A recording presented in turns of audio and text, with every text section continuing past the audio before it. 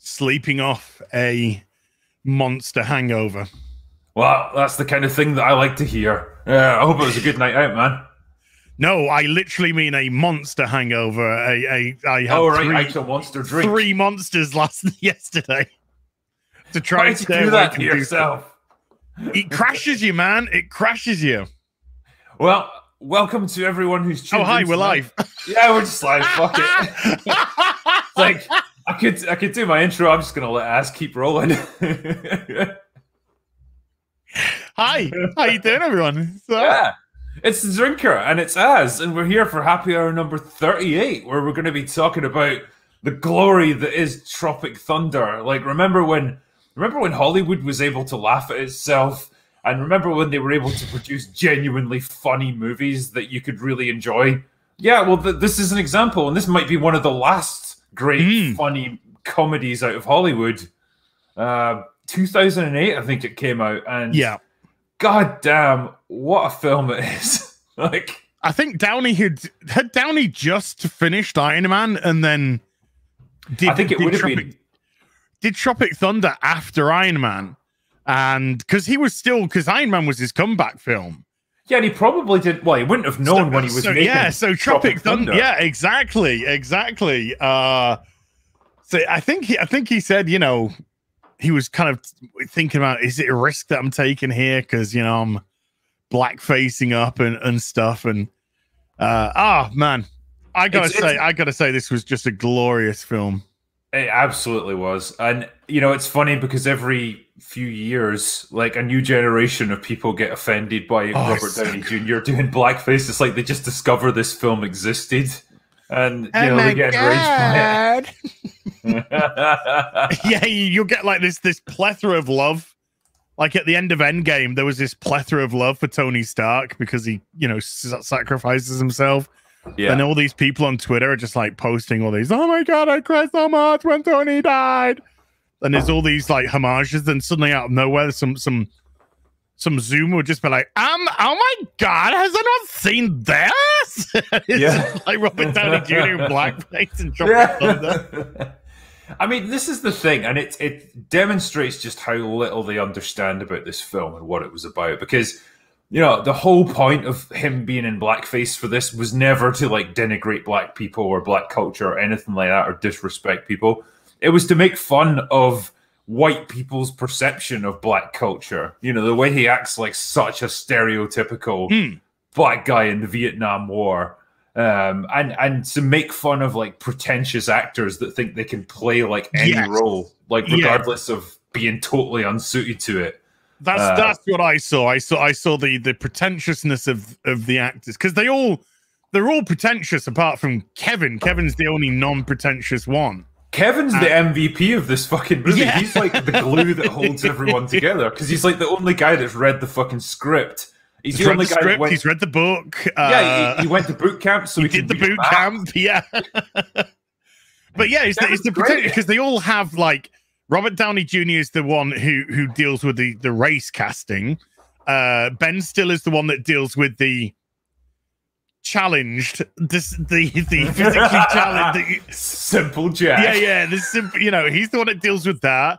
Jack Black's the egotistical, you know, drug addict.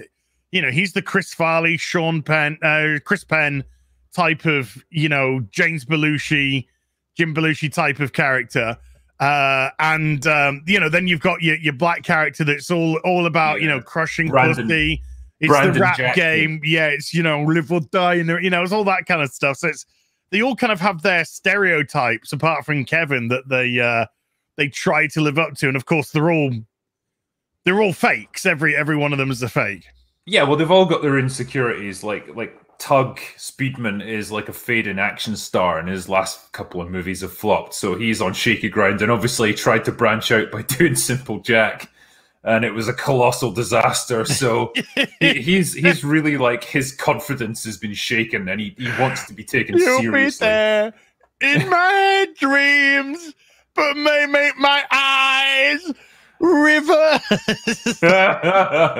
It's like Harley Quinn dialogue, but with a bit more stuttering. But I just love the unashamed the unashamed. They threw themselves in. There was no like holding back. You either had to go full retard. They went full retard, or not really, and that was the beauty of it. Like when Al Pacino drops the N-word, and Robert Downey Jr. just like grabs him and holds him. Just like, it's so. I was going to talk about. Kept us down for 400 years. It's been a long time climbing this hill. What the it's because he slaps the guy around, and the guy tries to punch him, and he just catches his fist and breaks. Yeah, that word has kept us down for 400 years.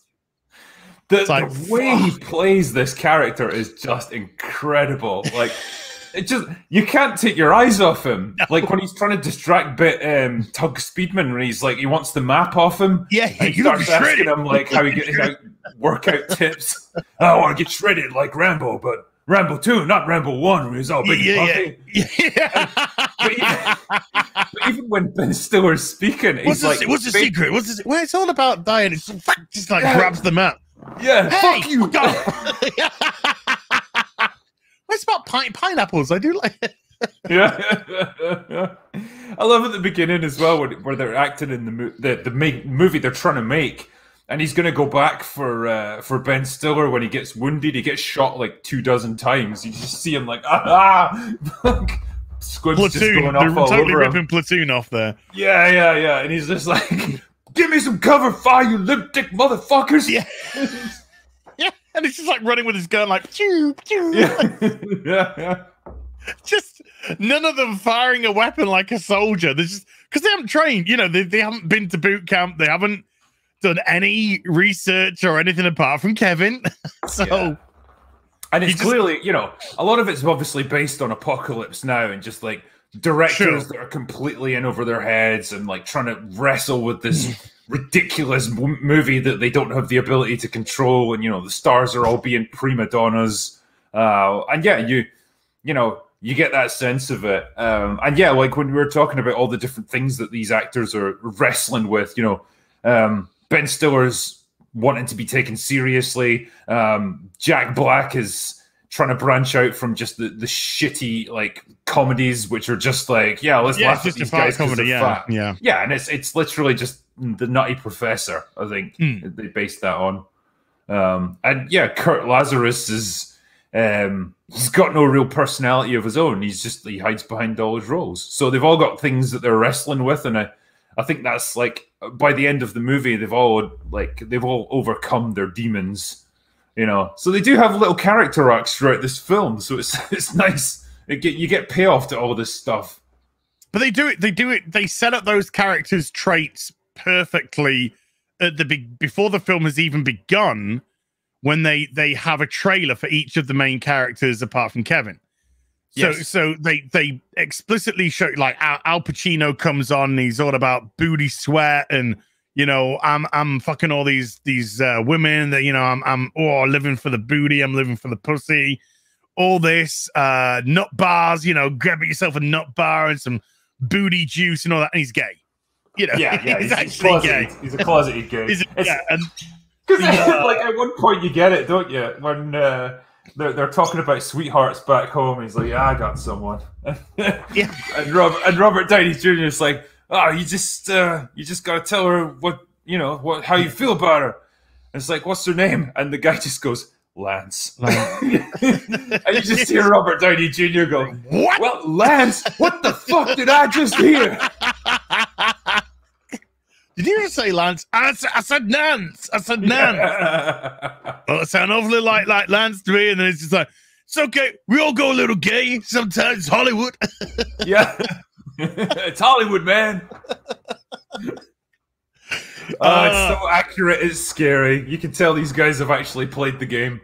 But I think the bit that I totally like, I chuckled at the booty juice stuff. It was like, and then when it went on to Scorcher, it's like Scorcher when the Earth stops revolving in 2013, and the Earth's just Scorcher 1, then it goes Scorcher 2, 3, 4, 5, and it's like, but now he's back, and then instead of the Earth being complete ball of fire, it's now just all iced over. Yeah. It's like, but this time it's different. And instead of one baby and one gun, two babies and two guns. And because it's got ice instead of fire, it's different. So, no, it's exactly the same. Yeah, because it's like exactly the same. The man who made a difference 5 times before must make a difference again. Yeah, it's gonna make a difference again. And then you just right at the end of the trailer, it goes like, "Here we go again." Yeah, again. It's like, here we go again with the end screen. Then he goes, "This winter again." And the Satan's Alley was just, oh my god, that was just so perfect. That was practically a movie, and I'd like to have seen that film, actually. Yeah, I didn't see Tropic Thunder. I just went and rented out Devil's Alley. It's Satan's Alley instead. Yeah, but that was done just, that was complete Oscar bait. And it was just perfectly done. The way that they, 5 times Oscar winner, Kurt Lazarus, and then it was just like, and the winner of MTV's Best Kiss Award, Tobey Maguire. I just love how Robert Downey Jr. is properly going for it as well. Like, winner of the Blind Monkey Award from China. Yeah, they lock eyes at one point, and Robert Downey Jr. is just looking at him with such aching, longing. And then he's just like, no, and Toby's like, no. Just sticks the. And he starts playing with his beads like there ain't no beads. Yeah. And then as soon as Enigma hit with Sadness, I was absolutely roaring with laughter. That's the music we used to rut to at fucking uni, man. That was get the girl back. You'd either put a bit of ironically, you'd either put a bit of George Michael on older from George Michael. Or you'd put a bit of Enigma on, bit of Sadness from, get him in the mood. Yeah.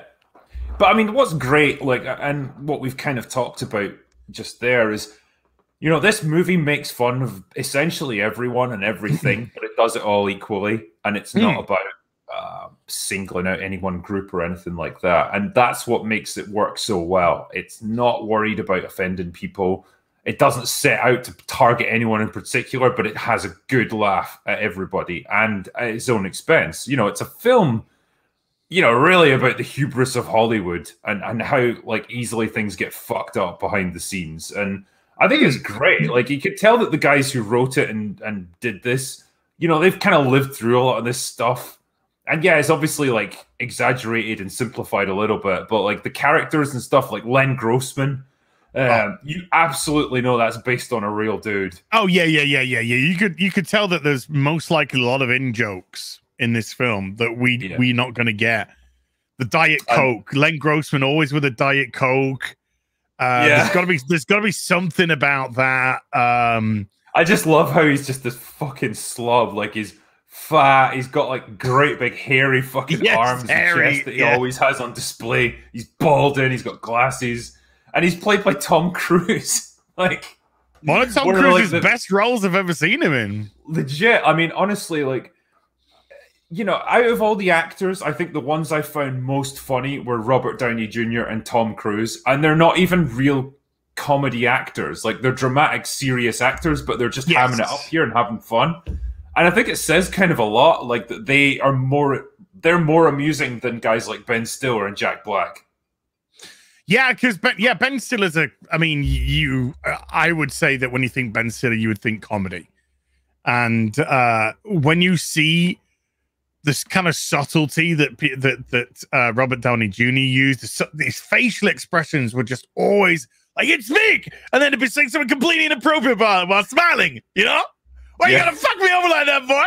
And then it's just they're just leaning into you and it was just you'd just be howling away at them. And then Ben Stiller would he'll do his simple Jack and it will be funny, but it's not subtle, it's obvious, and it's meant to be obvious. And so it's those little subtle moments. To me, just one of the best lines and the best sequences in the whole thing with Robert Downey Jr. was when Tan is saying, which farm? where's your farm? What farm are you? And they just like gets the guns out and starts firing everywhere, and they're all like running away. And they just goes, I'm a lead father, motherfucker. It's just like, and then he like crosses the M16s or whatever. Yeah. That's genius stuff, man. He's one of them guys, like, in this movie, you can't take your eyes off him because every minute he's doing something funny. Like, even when he's just, like, waiting for someone else to talk, like, he'll be staring at them, like, super intense. Like, yeah. I don't know how to describe it. He's just got this flair for comedy. You'd never have expected it, but it works so fucking well. Yeah, I mean, when he snaps out when he's having that one-on-one with Ben Stiller, and he's like, "You're afraid of who? I'm afraid of no one. You're afraid of you." And then he sees the mirror. It's like, smashes the mirror. Because it's just like the realization of, I don't know who I am. I'm not Sergeant. Takes the wig off. I'm not Father O'Malley from Satan's Alley. It's like, he's got like the blonde hair and like the big intense blue eyes and just like still in blackface. I mean, he's got to be taking a piss out of Russell Crowe. Surely that is taking a piss out of Russell Crowe there. And the bad boy. I think he's meant to be a bit of an amalgamation of like Russell Crowe and like Daniel Day-Lewis, like super intense, serious actors. Like, a bit of Sean Penn probably as well. I like the way they actually take the piss out of a couple of actors though, like Sean Penn. Like, you could tell that when they were taking a piss out of Sean Penn, it was like not kind of like, I don't know if it's too cold because they're friends with Chris Penn, weren't they? They were good friends with Chris Penn. I'm not sure. I couldn't tell you, man. Yeah, I mean, Chris Penn was in like quite a few of Ben Stiller's movies. Right. Okay. So, so I don't know if actually it could just been friendly jibes, but it was like, when Sean Penn went full retard in 2001, left with nothing. Yeah, because that speech is just one of the legendary speeches in movies. Just the way he delivers it, and like actually what he's saying is really true as well. When he's talking about Rain Man. And look retarded. He's not retarded. He could do math puzzles. He can like count the cocktail sticks when they fall out of the air. Autism, yes. Retardation, no. Yeah. It's like, it's Forrest Gump. Slow, yes. Retarded, maybe. Got braces on his legs. The man can charm the pants off Nixon. Yeah. And see that ping pong? That's not retarded. Yeah. We've totally got this stream demonetized, I can tell. Already. Fuck it. There was never going to be any hope with talking about Tropic Thunder. No hope whatsoever. You know what? It's totally worth it, though. It's worth every penny that I've lost. I don't care. This is one of those films you've got to do justice. Just never go for a retard. Academy, he just goes into the academy. The academy don't like them. Doesn't get awards. Yeah. What? You never go full retard. He says it so serious as well. He looks right at him. He's a 5-time Oscar winner. Yeah. You went full retard, man. He knows the limitations of what he can and can't get away. He's an Oscar bait. He's Oscar bait. The actor, that's what he is. He always picks those roles which he knows the Academy are gonna gravitate towards. The gay monk in the Middle Ages.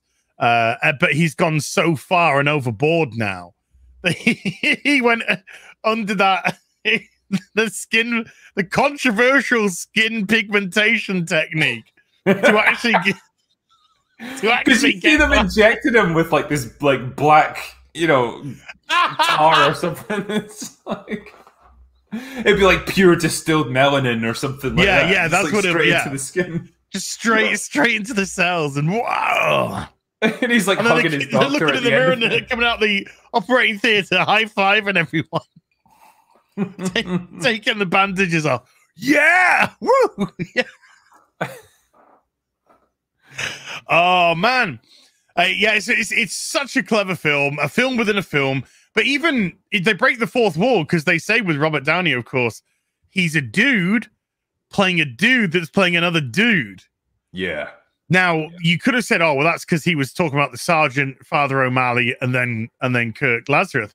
but you could also take it as Robert Downey Jr. playing Kirk Lazarus, playing a character. Yeah.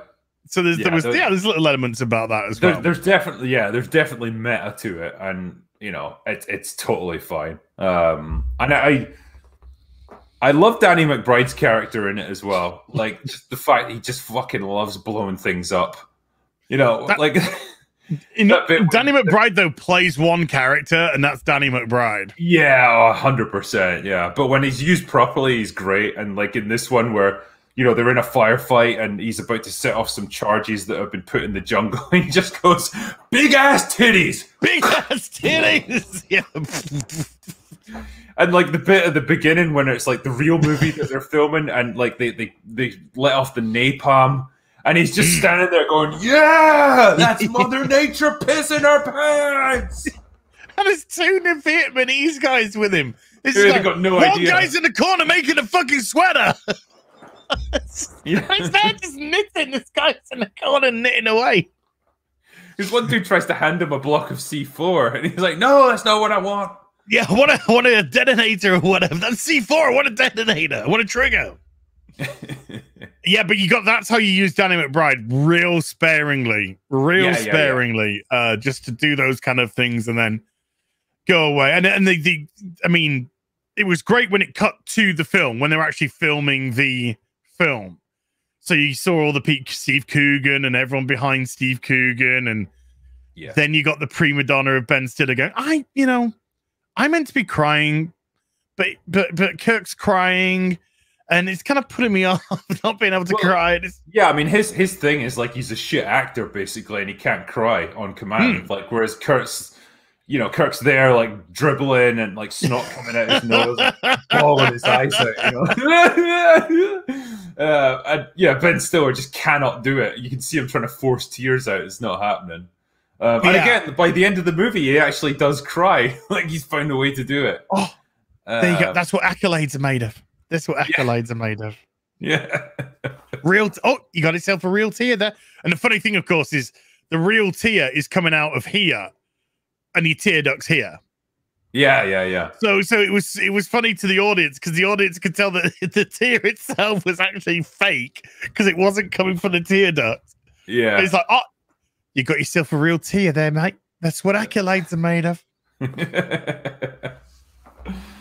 Oh, it's great. And I love, because, you know, the whole premise here is that like the Steve Coogan's director is just rubbish at his job. Like, he's completely out of his depth. And so he's summoned to a crisis meeting with Tom Cruise, or Len Grossman, should I say. Yeah. And I love how it's like a video conference, and like Len Grossman's just like looking around the room. Where's the key grip guy? Because that's the guy who has to hold the big boom mic. So they're always like big and muscular. And he's like, "You hit that guy really fucking hard." In the face, yeah. He's like, "What?" Sorry, mate. Fucking whacks him. Nose, blood everywhere on his nose. Yeah. I can't control them. They're all prima donnas. Yeah. What you do? You get them, you pull the pants down, you fucking spank them. You spank them. Well, I love then when it's Nick Nolte's character, who, like, he's meant to be the guy that this is all based on. You know, he's got the fucking hooks for hands and stuff, and he's like in full-on badass routine. And he's like, "I know a place you can take a man, and he'll strip him down to the bone."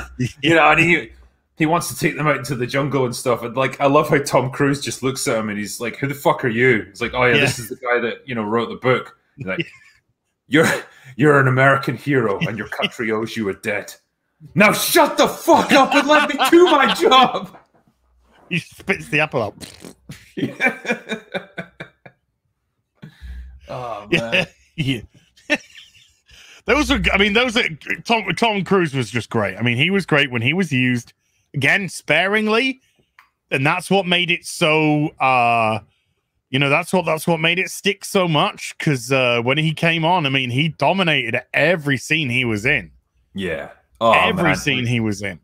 Because he's such a fascinating character, just the way he looks and the way he acts. Like, you know, I'm thinking, I wouldn't be surprised that was Weinstein. I had a thought there, just how fat and hairy and stuff that he is, and how he screams at people constantly. I was like, yeah, I'll rip your fucking tits off. If you don't do this, I will rip your tits off. Yeah, I just love how when I guess they're Viet Cong or something, like the drug lords that capture Ben Stiller, they're trying to hold him for ransom, and he misunderstands it and thinks they're like some rival studio or something. Yeah. And he's just screaming at them like, I will go thermonuclear on your ass. Yeah, we are dragon. And then when he gets off the phone to them, like having screamed at them and told them he's going to murder them and destroy them, then he just goes to his assistant and says, like, can you find out who those people are, please? Yeah, can you find out who those are, please? He has no fucking clue.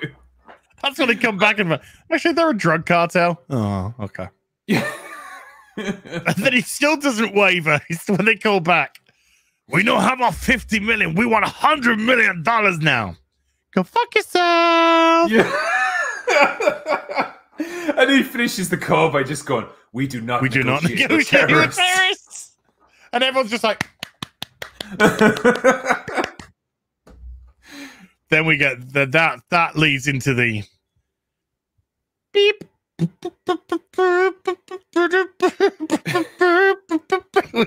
He gets into the you got to make a decision to his agent. Yeah, and he's doing the whole dancing. Yeah. Player. Has he not got like a big giant money medallion? Oh, he's got gold dollar thing. Player. A G5 Gulfstream. Yeah, G5 private jet and a lot of money.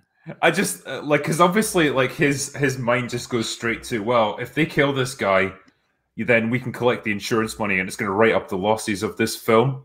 And so he's given this big like compassionate speech to Matthew McConaughey, his agent, where he's like, yeah, we're going to mourn him publicly. He'll have died like a hero. No, we're going to mourn him in the press. Yeah. And then he's like, he goes, and later, I mean, way down the line, we'll file an insurance claim. Preferably before the end of the fiscal year. You just know that's how these studios totally work, though. Yeah. It's wonderful. Just absolute heartless scum. But it's just so funny, though. It's just so fucking funny. Oh God! Like there's so many scenes in this movie. He gets on the phone to him. It's just like, I want you to take 2 steps back and go fuck your face. He's just raging all the time. Like he's fucking always yelling at someone. I'm literally crying with laughter at this scene. Just absolutely crying with fucking laughter, man. Just take 2 steps back. Oh, fuck you. Okay. Man, I know we're kind of jumping a bit all over the place, but like it's just that kind of film, you know. Yeah. Bits that come to mind. You remember a bit, you go to a bit. Yeah, 100%. Go back to a bit. Yeah, I love. You know, they obviously because when they did the gay scene with Al Pacino, the whole Lance thing. And of course, at that time, Jack Black's tied to the tree because he's going through drug withdrawals because he's had his drugs nicked. And then he's just like, I will suck your cock right now if you free me. It's like I'll cup the balls, I'll work the shaft. I told you I'm not gay. I'll cup the balls, I'll work the shaft.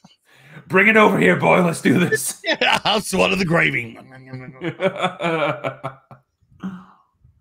Just absolutely inappropriate, just so inappropriately funny, and because it's so generalized. They're not specifically targeting anyone. There's a lot of generalized humor in it, and it's laid at everyone. You know, it's laid at every single solid. You know, there's the studio system, the way that's run, the actors, black actors, white actors. Drugs, sexuality. He even throws a kid off a fucking bridge at one point. Yeah. It's just it's not offensive because it's not specifically aimed at anyone. It's just like, look, we're taking generalizations, we're taking general targets, and we're just mocking everything. Yeah, that's absolutely what it does. And because of that, you know, it never comes across as mean-spirited or you know, unpleasant or anything like that. It's just having a laugh at everyone, and it's not taking itself too seriously. And God, I so miss that about movies. You just don't get it nowadays. And yeah, there's so many comments in chat here where people say, yep, that's a film you would never get today. You would never be able to make this film today. And you definitely wouldn't. True. You absolutely would not make this film today. Somebody said, Az likes to hear himself talk in the chat. And I'm like, I'm on a podcast with two fucking people. There's only Az and me. Like, yes. that's it. Like, either he talks or I talk. Like, that's it. I'll drink. I'll be back in 20. All right, just I'll just text me on my phone. All right, myself. Just drop us a text, mate, and I'll tell you. Your turn. Your turn now. Yeah, it's talking time for the drinker. Yeah, I love the whole segment where Tug gets captured by like these villagers, like in Vietnam, and they discover that he's the guy who played Simple Jack, and like that's like makes him a god amongst them because like that's the only VHS tape that they've got, and it's just but they still hate him as well. Yeah, well, they hate him, but like they worship Simple Jack, so like he's the guy who can portray him for them, and. So, they want to get to do it, and he put the teeth in from the old man. He's like, just hits him. Yeah. Be sillier. It hurt. My dad made my brain hurt. Oh man. Yeah, but when they get it out, it's on VHS. It's like, oh, you got it on VHS. Yeah, because they're always talking about DVDs earlier. It's because it's the DVD movement, the Blu-ray movement, DVD. Oh, you got it on VHS. Oh, okay. I love how accurate it is as well when they were saying like it between DVDs and HD DVDs. It's kind of the porn industry that decides which one's going to succeed. And then he kind of mentions offhand, well, the PS3 also had a Blu-ray player built into it, so that was like a huge boost to it, and it really fucking was. Yes, that's the thing. Because this who are you talking to? Yeah, shit, man. Were you talking to me this whole time? I'm talking to anyone who's really listening. For fuck, Jesus Christ. Because he's really into film. He's really into his craft. Yeah, but he's into the kind of technology side of it as well, and the behind the scenes and what made what kind of pushes or drives the technology of the film industry, and it is the porn industry, and it is gaming, and so it was quite interesting to have those segments put into the film just for the character actor to absolutely shit all over them. It's all about him. Yeah, I love when he's taking the piss out of Ben Stiller because he twigs really early on that like this isn't like the movie that they think it is. He knows that it's real because when the director just steps on a landmine and blows up. Like Ben Stiller's all pretending like, oh, it's just corn syrup and special effects. It's like, no, that dude's really dead. There's his fucking head lying on the ground over there. Just sticking his fingers into just corn syrup. Yeah. That tastes like warm blood. Yeah. I was just like, and then it's just like dangling the head and going with his neck. Yeah, because he like puts his bayonet up inside the neck, and like a bunch of like entrails or whatever falls out of it. Yeah, these and you see people do. You see Kevin in the background just going like, yeah, just dry heaving. He ain't coming back. Do you know where you even are? Yes, I know where I am. Where are you? Enter scene. He's just like reading from the notes that director's given him. Yeah. I go into the jungle on my own. It's like, oh no, this guy's got no idea where he's going, what he's doing. Yeah, because like Kurt's ranting at him like, yeah, my man here thinks he's a one-man GPS. You know, it's like taking them off in a random direction. He's got no idea where he's going. God. But it's a film that doesn't overstay its welcome. It's what, an hour 37 minutes or something? No, I think it's a bit longer than that. I think it's around the 2-hour mark. Really? Wait, hold on. It's like it feels so quick. Maybe because it's just so fun. Oh no, so it's 107 minutes. Yeah, so it's 147, 147, not 37. Yeah, no, it's 107. So, yeah, getting close to the 2-hour mark, but not over long. So, yeah, doesn't overstay. That's perfect. Yeah, yeah. For a film like this, you wouldn't want it to be longer than that. And you know, it works in all the gags that it needs. It gives you a nice, neat character arc for each of the big actors. You know, they've all got things that they're wrestling with, and they all kind of overcome it by the end of it. You know, Al Pacino comes out as gay, and you see him with his boyfriend at the end. Yeah. You know, Ben Stiller learns to cry and wins an Oscar. Jack Black gets off the drugs. Kurt Lazarus, you know, finds himself, and he finds himself. Yeah. Hide behind other characters anymore. So yeah, so it's no, because we have the Oscar bit, and they're all there, you know, getting their little snippets at the end, and then Tom Cruise is just like to his right hand man, he's just like, I wouldn't have been able to do this without you. He just pats him on the shoulder, and he's like, do you mean that? It's just like, of course I don't. A fucking monkey could do your fucking job. Yeah. A nutless monkey. Nutless monkey could do your job. Now go off to the parties and take credit for everything that's gone on here. But then he has to hammer it home again. He's like, but seriously, a nutless monkey could do your job. Just as he's about to leave, just grabs him. Seriously. Nutless monkey could do your job. But yeah, like Tom Cruise then just, you know, dims the lights and he heads out into the dance floor and just does his incredible fucking dance. To the credits of the movie. It's just, apparently Tom Cruise wanted to do that. Like, that was his idea.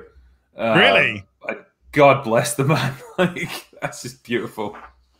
He probably, after the first little taste, when he does that little bit with Matthew McConaughey, then he probably thought to himself, you know, people probably pissed themselves at that, and he's like, yeah, okay, this could be a little thing here. Do you think he got it choreographed, or do you think he just went for it? I hope he went for it. I hope this was all just ad-libbed, which would just make him even more of a legend. I got the feeling it might have been choreographed though, because you know, you're talking about like a guy in his late 40s, probably by that point, is like maybe not going to be too down with the kids these days. Might need a little bit of help with the choreography. Yeah. But, you know, who knows what goes on behind those Scientology walls, you know? Who knows? Yeah. Like, you know what? If Scientology is the worst of Tom Cruise's life compared to the rest of Hollywood, that's all right with me, man. Honestly, I'm fine with that. But yeah, just like his scenes were great. Like he really, you know, made the movie in a lot of ways. I love as well with Matthew McConaughey how his whole thing as Ben Stiller's agent is that like he just obsesses over TiVo, like this obscure clause in his contract. Like that's the thing that he's going to focus on. And again, I think that's probably based on experience with other agents who are just desperate to seem like they're doing something worthwhile. And so they'll just focus on some shitty part of the contract that doesn't matter and just like try and get more out of it or whatever. But he's got his little, I mean, when Ben Stiller goes off on his own and he's in a jungle and they're all having their little, you know, they're playing the awesome Sympathy for the Devil by Rolling Stones, of course. And he's there in his little self-made hut, which is just taking pages from his magazine and just put them over like a shell of bamboo.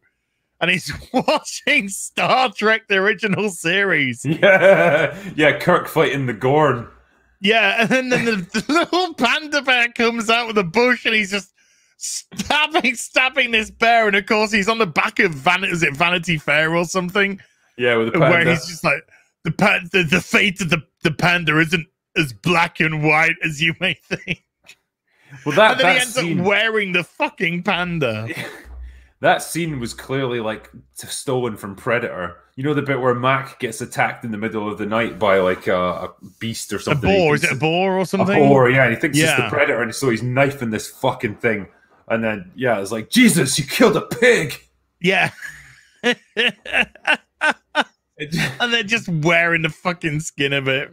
And I don't know what he's eating, but they're clearly some sort of like hallucinogen or something, because he's just tripping balls when they creep up behind and capture him. But he's there with his fucking panda head, and he's put one big panda eye on himself, and just totally lost it after what? Less than a day in the forest. Yeah. Again, probably a commentary on actors and how like they're just absolute pussies and like they can't actually stand any real hardship. And it just causes them to go off the rails. You know, it's just great stuff. It's just Hollywood actually being able to make fun of itself and have a laugh. And you just don't get it. You don't get it anymore. Where was it actually filmed? Where did they film it? Hold on. I'll see if I can tell you. This is where it's going to be there. Ends up being filmed in Vancouver. It was Hawaii, apparently. Oh, it's Hawaii. Okay. Which you kind of get, because there's bits where they're walking through the jungle, but there's like giant cliffs off in the background. It's like, that really reminds me of the background for Lost. And it's like, yeah, both things were filmed in Hawaii, basically. Aha. So, but yeah, you've got the tropical kind of jungle and stuff. So yeah, that's all you need, really. Because like this really looks like it has been filmed on location somewhere. Yeah, you know, relatively close to what they're trying to mimic, which is Vietnam. I don't think you would want to film in actual Vietnam anymore. No, especially when you're dropping $4 million explosions. That's another thing. Right at the beginning, where they waste the $4 million explosion, which causes Len Grossman to go after the director, and it has that sort of Hollywood reporter talking about, you know, how the film's in jeopardy, and it's just like, after less than a week of filming, the film is said to be a month behind schedule. Yeah. Like, there's 5 days of filming; they're a month behind. What? How did he even get to that? How did he even get there? It was I wonder if what's he called? Oh God, Ben Stiller's one is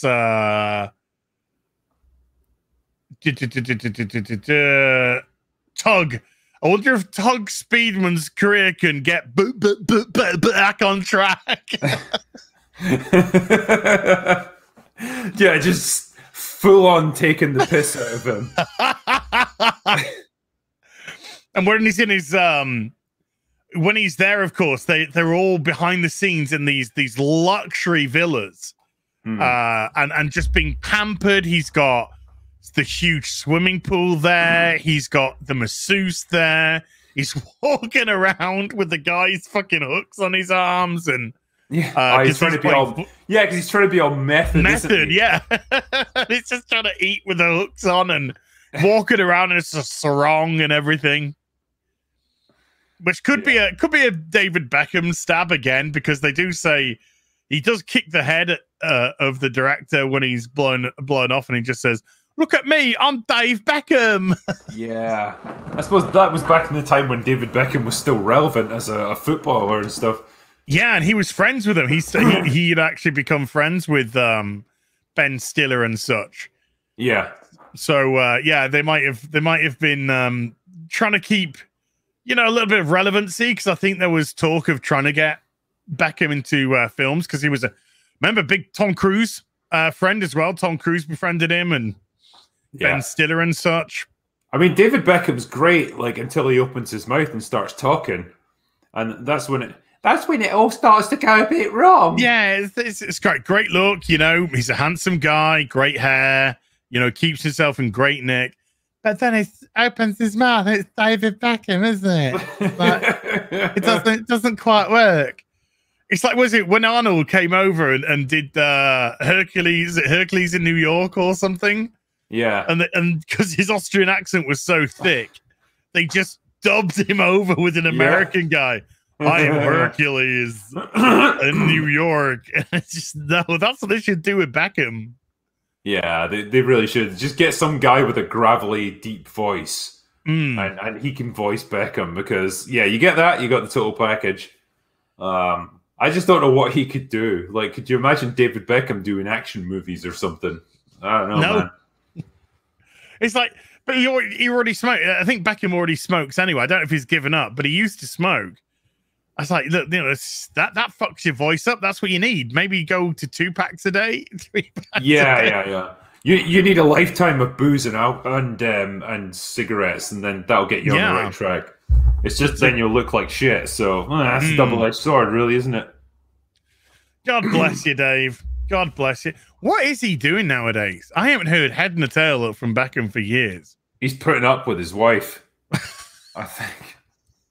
Trying to tease an interesting conversation out of her. Wow. That is going to take a few decades to work on. Do, like, God bless them. Like, they look fantastic, but they just come across as, like, the two of them, the most dumb as fuck people that you could meet. You know, what do they have to talk about? Well, I mean, I don't know about David. I mean, maybe he could be a bit of a laugh. He did fuck his nanny after all, didn't he? Yeah, that's true. You know, he got pulled back into check pretty quick. But they married so young, you know, when Britpop was at its height, Beckham was an absolute megastar, Spice Girls were megastars. So he's never really had too much time to massively cut loose as a. I mean, respect to the guy for staying with her all this time. I know he hasn't stayed entirely faithful, but they're still together after like 2 decades, and that's pretty fucking impressive for the kind of life that they live and the world that they're part of.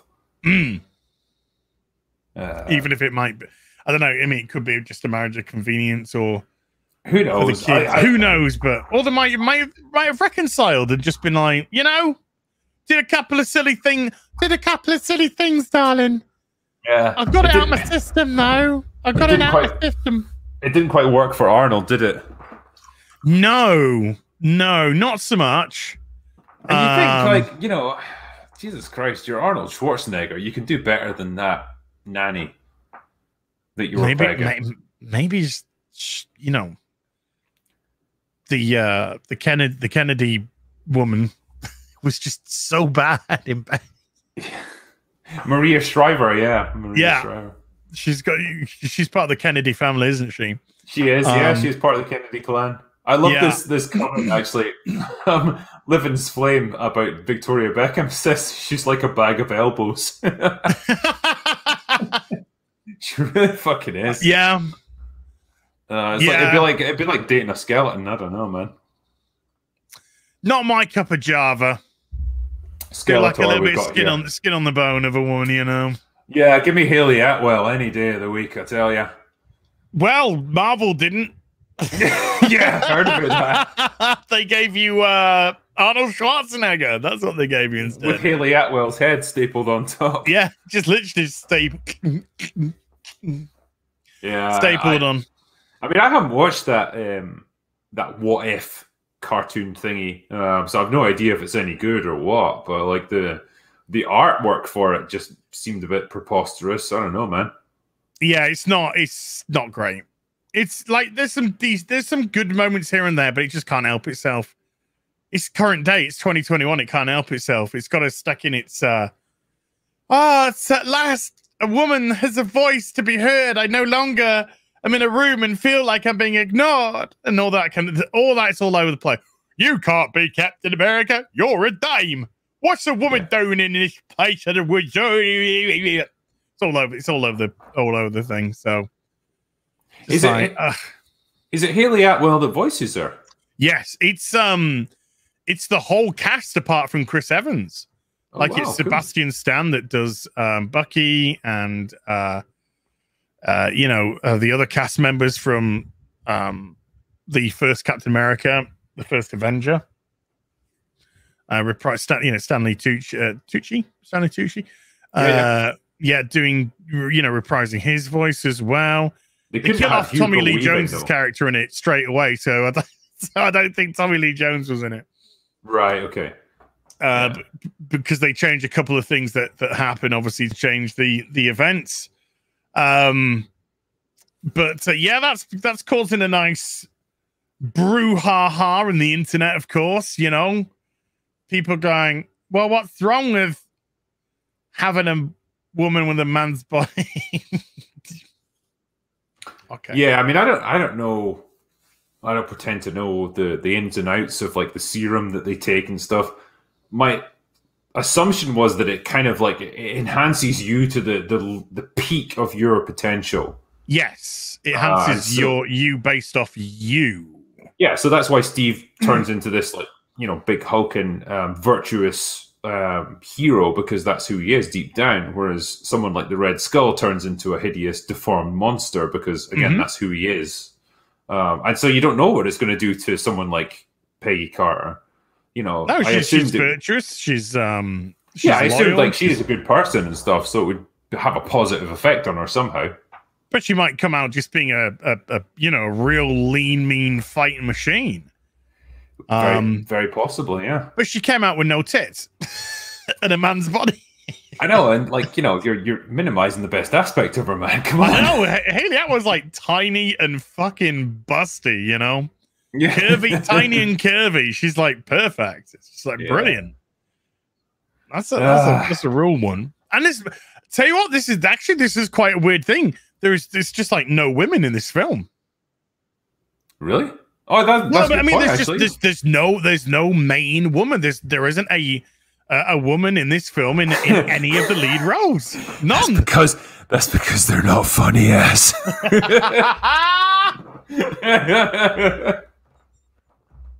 Chrissy, if you're watching, I apologize on Drinker's behalf. Nah, Chrissy, you're the exception, man. You genuinely made me laugh. That blowing up a plane thing was fucking brilliant. Bishop Kelly. But it's weird because you don't really notice either. I didn't really notice until the end, and I was just like, oh wait. Yeah. They didn't, there wasn't even like a token woman to pick up her role. No, this is just a complete man's sort of movie. Not saying it's just there for men to enjoy, but no, you're 100% right. And it's weird because it's not something I even thought about when I was watching it. I was just enjoying the movie. But yeah, like it I guess it just wouldn't have worked. If you tried to put a woman into part of the squad or something like that, I just don't see how it could have worked.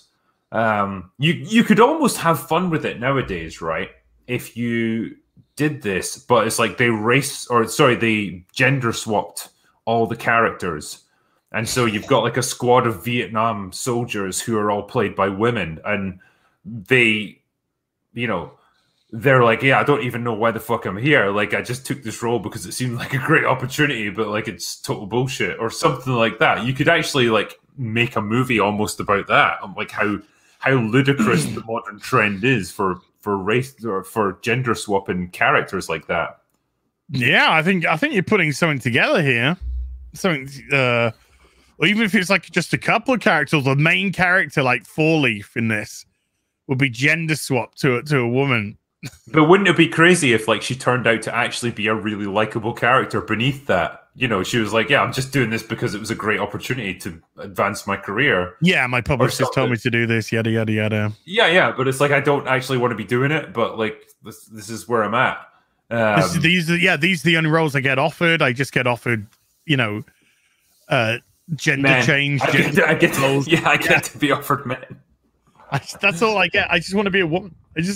I want a movie where I romance or meet a guy and But no, everything I get look, I've even got fucking Superman. They could have like a fucking Superman script.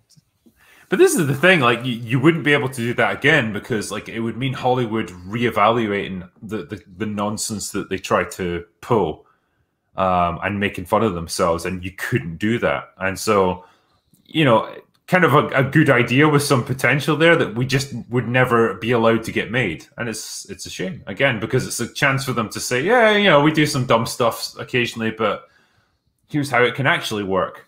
Or something like that, you know? An independent could do it. They could. An independent could do it. I mean, main studios, no chance, because it's all done by committee, and it's you got to hit the right demographic here, there, and that. So you could even take an idea like that to the studio and then go, "Oh, this is fantastic. We're just gonna make a few tweaks with the script, though." Okay. So the woman, we actually prefer a woman of color. In this, you know, and the kind of, and then by time that had all been resolved, then you've just got yourself a typical modern day Hollywood film script anyway, so it wouldn't even be funny anymore. Yep. Yeah. And this movie kind of came along at that time before all of this nonsense, you know, when you were still able to make just funny movies that weren't concerned about being politically correct or anything like that. And it just, I got this real wave of nostalgia when I was watching it. Like even when like Kevin was talking about the PlayStation 3 and how it plays Blu-rays and stuff, like I was like, man, I'm back in like the late 2000s again. It just, yeah. When life was normal. Yeah, like when people weren't insane and like social media wasn't everywhere and like everyone wasn't angry about everything all the time, and like movies like this were allowed to exist and were allowed to Bush was just a moron. people. Bloody Bush. Oh, moron. Yeah. And that was fine, you know. But yeah, but you know, 2008. That's when Iron Man came out. That's when Robert. This is the renaissance of Robert Downey Jr. This is his return to superstardom. Yep. After being literally one throw away from prison life for a long time. Yeah. Crazy times. But what's great, I think he's never disowned this movie. Like he's always stood by it, and he's always said, "Nope, you know, this is the reasons why I did this and why I agreed to it, and this is what I was trying to show, and like I'm not going to apologize for it." And God, I just hope he doesn't cave and disown this movie, because it's so important that stuff like this still is allowed to exist. Well, he recently defended Chris Pratt, so I don't think the guy's losing that aspect of himself anytime soon. Yeah. Because when everyone was going after him, who was just like, no, Chris Pratt's a really good guy. Leave him alone. Crazy fucks. you know? And he did it right. He did the right thing. He came to the defense of a work colleague of his who he clearly liked, who was, you know, when he was saying Chris is, you know, a really good guy. And this is completely unfair, this treatment that he's getting and stuff. So yeah, it's just nice to actually hear somebody from Hollywood with a backbone to speak up for their friends. Yeah. Yeah, I got a lot of respect for Chris Pratt, actually. You know, he seems like a chill guy. He seems like the kind of guy you would happily go out for a few beers with and just have a great old night. Oh, yeah. You know, and pretty down to earth. And yeah, I did. Look, when I did a review of like the Tomorrow War, I actually quite enjoyed that movie. I mean, it was dumb and it had loads of like, you know, inconsistencies in it and stuff, but it was just meant to be a dumb action movie, and it was fine with that, you know. And I think he was really good in it. Yeah, the film. I mean, the film had terrible flaws in terms of the plot, but I mean, he was fine. He was fine in it. It was nice to actually have a film centered around somebody actually caring for their family as opposed to disowning their family. It was nice to have a father-son arc for a change, because they seem to be running desperately out of fashion as well. Oh yeah. But I could see somebody like Chris Pratt. It'd be perfect casting to be in a Tropic Thunder-esque movie. I think he would fit in with that cast absolutely perfectly. Definitely. Definitely. Man, we need to get another Tropic Thunder type film made. You hear us, Hollywood? Get it done. I mean, I don't... Is there a film that's even close to Tropic Thunder in terms of the way that it tackles race, retard, disability? You know, those type of the ego of Hollywood, the ego of the actor. There's just in just one movie, I don't think there's another film which comes anywhere close to doing the same lampooning of Hollywood. Not since this film has been made. No, the only one that came kind of, or that touched upon some of this stuff, was Argo for me, and it's absolutely not a comedy, but it talks about a lot of the wasted shit behind the scenes in Hollywood, like how many people are just there for a free ride, and like how movies are actually put together and how easy it is to fake one. Like it's a fantastic film in its own right, but it gives you kind of an insight into how like Hollywood productions are actually done and how many people that are involved are just totally pointless. Some people in the chat are saying Extras, Ricky Gervais's Extras is pretty good. I mean, Ricky Gervais doesn't hold back. No. I would say the nearest we've had since Tropic Thunder would probably be Episodes with Matt LeBlanc. Right. If you've seen that. I have not. No. Matt LeBlanc plays a version of Matt LeBlanc. Right, okay. Which isn't really, who he is, but he plays himself in Extras. And it's about the studio system and how they take a show, they take like a British show, and they want to have it for an American audience. And it's just completely, by the time it hits America, it's perverted beyond recognition. Kind of like Red Dwarf then. Yeah, exactly. Well, exactly like the Red Dwarf pilot went for America, yeah. And that's actually that's a really funny show, actually. But it's, it's kind of sanitized. It's still a little bit sanitized to what we get in something like Tropic Thunder. Yeah. So a lot of people have referenced Team America, which it's the same level of humor. It's just, the context is different. It's not so much about lampooning Hollywood. It's about, other stuff. But yeah, like another really funny movie that it just wouldn't be allowed today. It would never get made today. Tropic Thunder wouldn't not a hope in hell of getting made today. There's a great one here. You think you could do blackface now? No. Chad Thompson here said Joe Biden is Simple Jack. Joe Biden is Simple Jack. Yeah. He's Dementia Jack. That's what he is. He's Dementia Jack. Make me happy. And just have Kamala, not Kamala, whatever, not Kamala. Kamala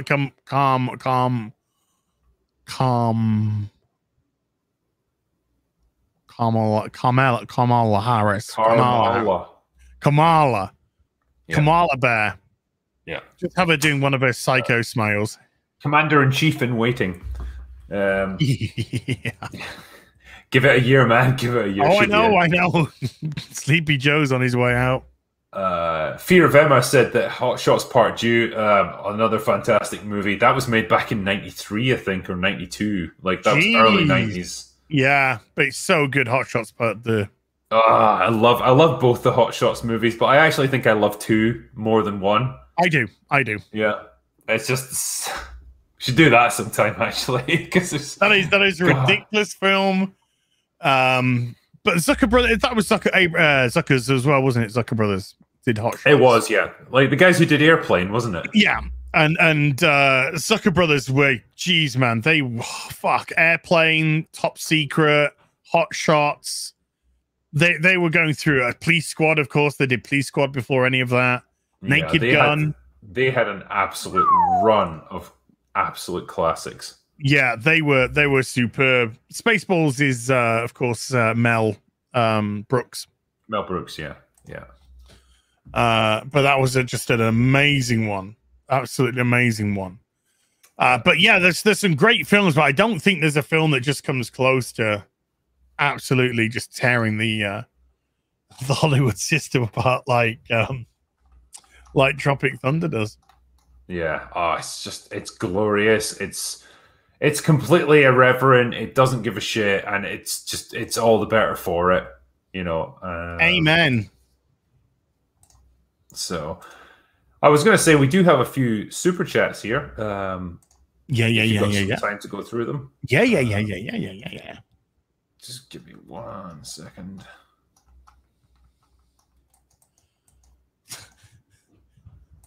And just the set pieces in this movie, man. The what? Sorry. Just the set pieces in this movie, for goodness sake.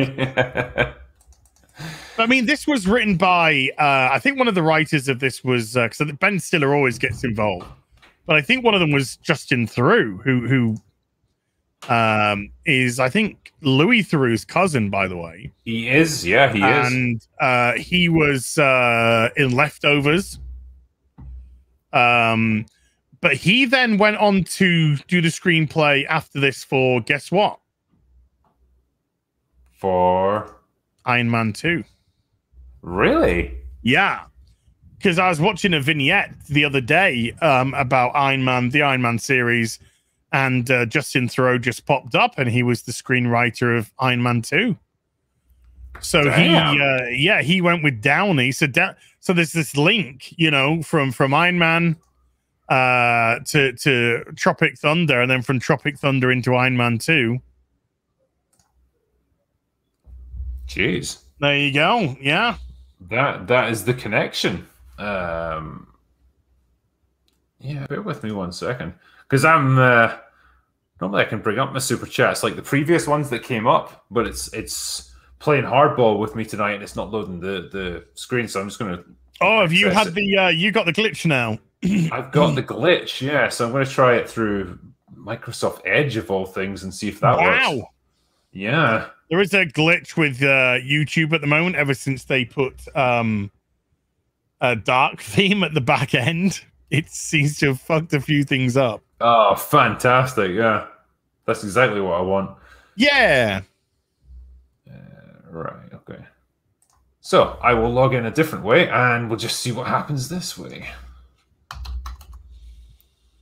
Talk amongst yourselves for a second. I'll just try and... somebody. What's that say? Justin Theroux has been friends with Ben Stiller for years, apparently. Ah, okay. So that's a good. Somebody said, "Are you in the metaverse?" Yes. Jumping between streams. I think Justin Theroux was also involved in the writing of Zoolander, which is another Ben Stiller project. Justin Theroux also did the whole BLM thing where he apologized for making certain movies. No way. No way. Including this one? It'd be interesting to look into that one. Iron Man 3 was good. I watched it recently. I thought it was great, and I didn't like it the first time that I watched it. And then I watched it again, and it maybe because things have got so bad, it was like, oh no, this is how a movie should be. What do you that was a great line. Somebody said in chat, what do you mean, you people? Where Ben Stiller says, you people. What do you mean, you people? Yeah, Al Pacino's just like, what do you mean, you people? What do you mean, you people? But he was so deeply entrenched, he didn't even look round to Al Pacino because he was still taking offense for the you people. Yeah. That's how deep he goes into his role. The bit where he embraces him and he's just like, for 400 years that word's been keeping our people down. Yeah, 400 years. Oh man, see, and that's it. That was the only N word dropped in the whole show. It was, yeah, in the whole film. That's all you needed, though. That was really all you needed. Exactly. It was poignant and it was perfect. A lot of people didn't understand Tropic Thunder's humor. I mean, look, I'm not trying to ruffle any feathers. I don't think Tropic Thunder is a difficult film to understand the humor of. I think it's perfectly clear that this is lampooning the studio system and actors. I don't see how regular people could potentially take offense to anything that's been going on here. No, like we say, like when you take the context of what's actually being done and what they're trying to show you and what they're actually making fun of, none of it is directed against a specific group or anything like that. It's all done to make fun of Hollywood ultimately and their attitudes towards things. And that's the context that's so often lost when people just see clips from it, or when they see, it's a picture of Robert Downey Jr. doing blackface. Yes. Okay, but if you don't understand why he's doing it, then you're not going to understand the context of the film. Yeah, which is such a shame. Again, because it's reactionary stuff. It's reactionary stuff because you don't get what the context is. Oh, well, I'm not going to watch a film where somebody's dressed up in blackface. It's just not fair. Okay, there you go. David Zucker and Jerry Zucker and Jim Abrahams, the trio, they did Kentucky Fried Movie as well. I haven't seen that in a long time. I might watch Kentucky Fried Movie tonight. I just remember it being hilarious. This problem that you were talking about with the dark theme just kind of fucking things up. Is there a way you can just get around it by switching off the dark theme? No, the way that you can get around it is by waiting approximately half an hour for YouTube to fix it. Great. Yeah, it tends to stick around for about half an hour to an hour or so. I don't know if you saw on my channel the other day, it said, help, my channel's under attack. Yeah, I saw that one. That's because I got the glitch. Yeah. And all your videos essentially disappeared. Yeah, on my front page, all my videos went apart from one. And if you went to my video tabs, there were no videos there at all. But if you went to my back end, ladies, then they're all there. Everything was there, and I could still upload and stuff like that, as you saw from the fact that I got out my my video. Yeah. What I get here is I can bring up the list of super chats, but it's when you go to click on see all, so you can get the full list of everyone that's been sent in tonight. It doesn't do anything. No, it just sits. No, sorry. Gary got that the other day on the real BBC. Fantastic. This could be one of those situations where I have to do a catch-up stream. Eek. Which is rather annoying, because normally I like to do the live streams right there and just I get them all done tonight while everyone who sent them is actually still on. It will be there. It will be there, but unfortunately, you just can't access it. Just trying to think if there's another way I can get to them. Just through monetization, supers. Yeah, that's the only way. It's not even working for me, dude. Lovely. It's not even working for me. So you've got to love Google. You've got to love YouTube. That is Google at the end of the day, I guess. Yeah. I'll read any ones that come through as they go. So Casey McGregor here says, fun fact, true to his word, Robert Downey Jr. actually does the DVD commentary in character. That would be fucking lovely. Yeah, why are you still talking like this? I stay in character until I've done the DVD commentary. Yeah. I just love him. I love him in this movie. He's great. He's absolutely great. Matt Storm here said, which is a fucking great name, South African fan who just wants to show my appreciation for your videos, Drinker. They've got me through a difficult year. Thank you, and go away now. Thank you, Matt Storm. I see a John Gibson. I'd love to see you guys review The Player another interesting look at Hollywood. Ah. There's lots of like really horrible, cynical looks at Hollywood, but I don't think there's any that do the comedy in the way that Tropic Thunder does. No. Well, it's a movie that doesn't leave you coming away from it with like a really sour taste in your mouth. Like, oh no, I feel like I've been preached to, or I feel like I've seen something really sinister and awful. Yeah, I think Hollywood's just put me on the casting couch and had its way with me. Yeah, like in this case, it's more just I've seen a bunch of incompetent assholes with like too much money and too much resources, and they've just completely squandered it, and that's how a lot of movies get done these days. And I'm like, yeah, I'm cool with that. That is fine. I got one from Graham Paltakin. All right. Yes. Oh no, here's one. Jacob Babcock says Iron Man 2 was okay. Great, but not bad. I actually liked Iron Man 3. I don't understand all the hate that it gets. I think for me, the issue was that Iron Man is basically just Tony Stark throughout most of the movie, and he doesn't really get to do any of the superhero stuff. Yeah, I mean, he's dealing. I mean, I had a chat with, I think it was EFAP actually the other day about this, and like they wanted to explore his PTSD in Iron Man 3, and but Shane Black kept throwing in silly jokes, which sort of just got rid of the levity of that, the heaviness of that. And so it kind of made a little bit of a joke about his PTSD, whereas in Civil War, you kind of got a much like Tony is really sort of, in his eyes, trying to atone for his sins, so to speak, for what's been going on. But I wasn't. I mean, the Mandarin is not the Mandarin as in Ben Kingsley. The Mandarin as in Guy Pearce was awful, and Guy Pearce's character in that was awful. But apart from that, there's actually like Ben Kingsley was amazing as the Mandarin.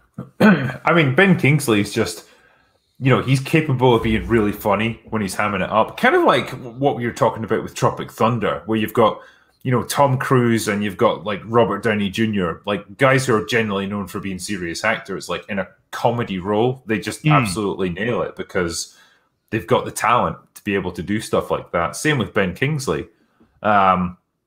Generally, though, like, you know, the Mandarin felt like a wasted opportunity to have a character that was kind of a real challenge to Tony because, yeah, like Killian was a pretty weak antagonist. I just never really got him. He just didn't have much to him.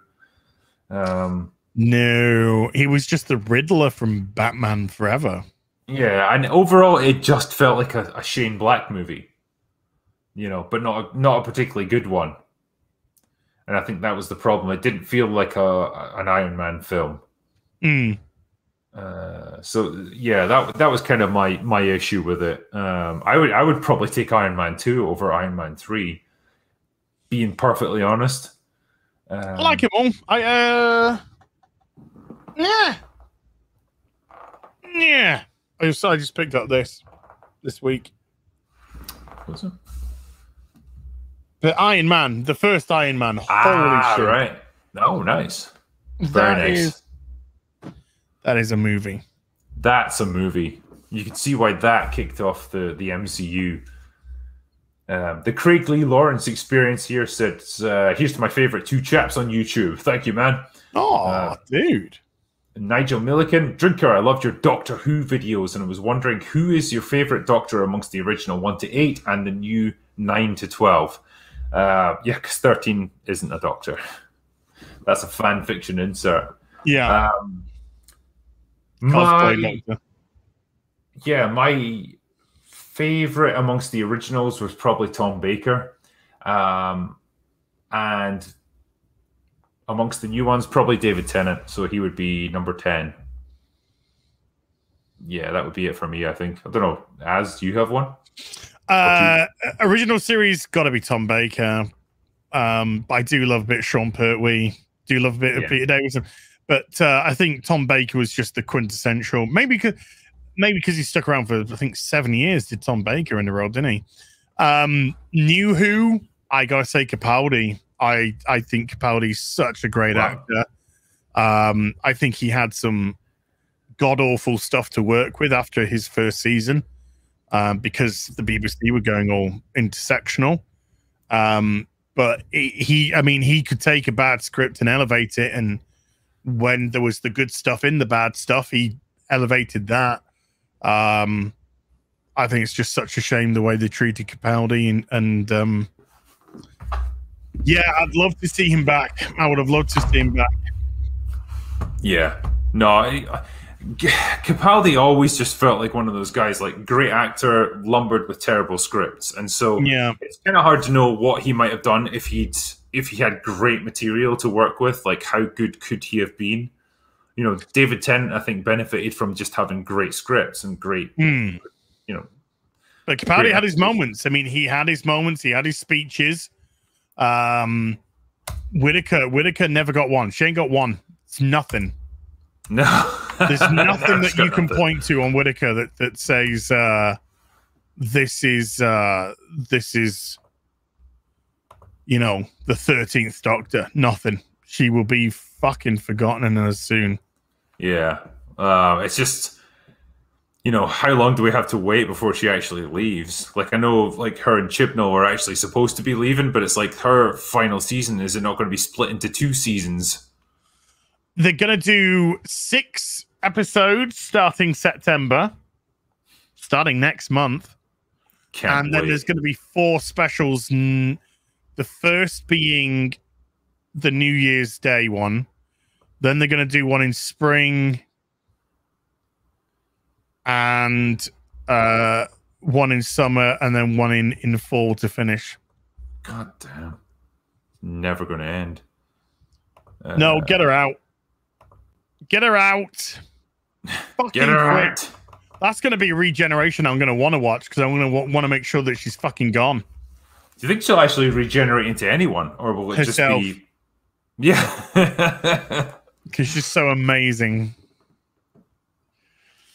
I don't know, mate. No. I would like... I kind of hoping that the BBC just don't announce a Doctor and put the whole show on hiatus. Well, that's what I was getting at, really, is like, do they just want to give it a break, in which case she'll go into regeneration, but then you're not going to see who it's going to actually turn into.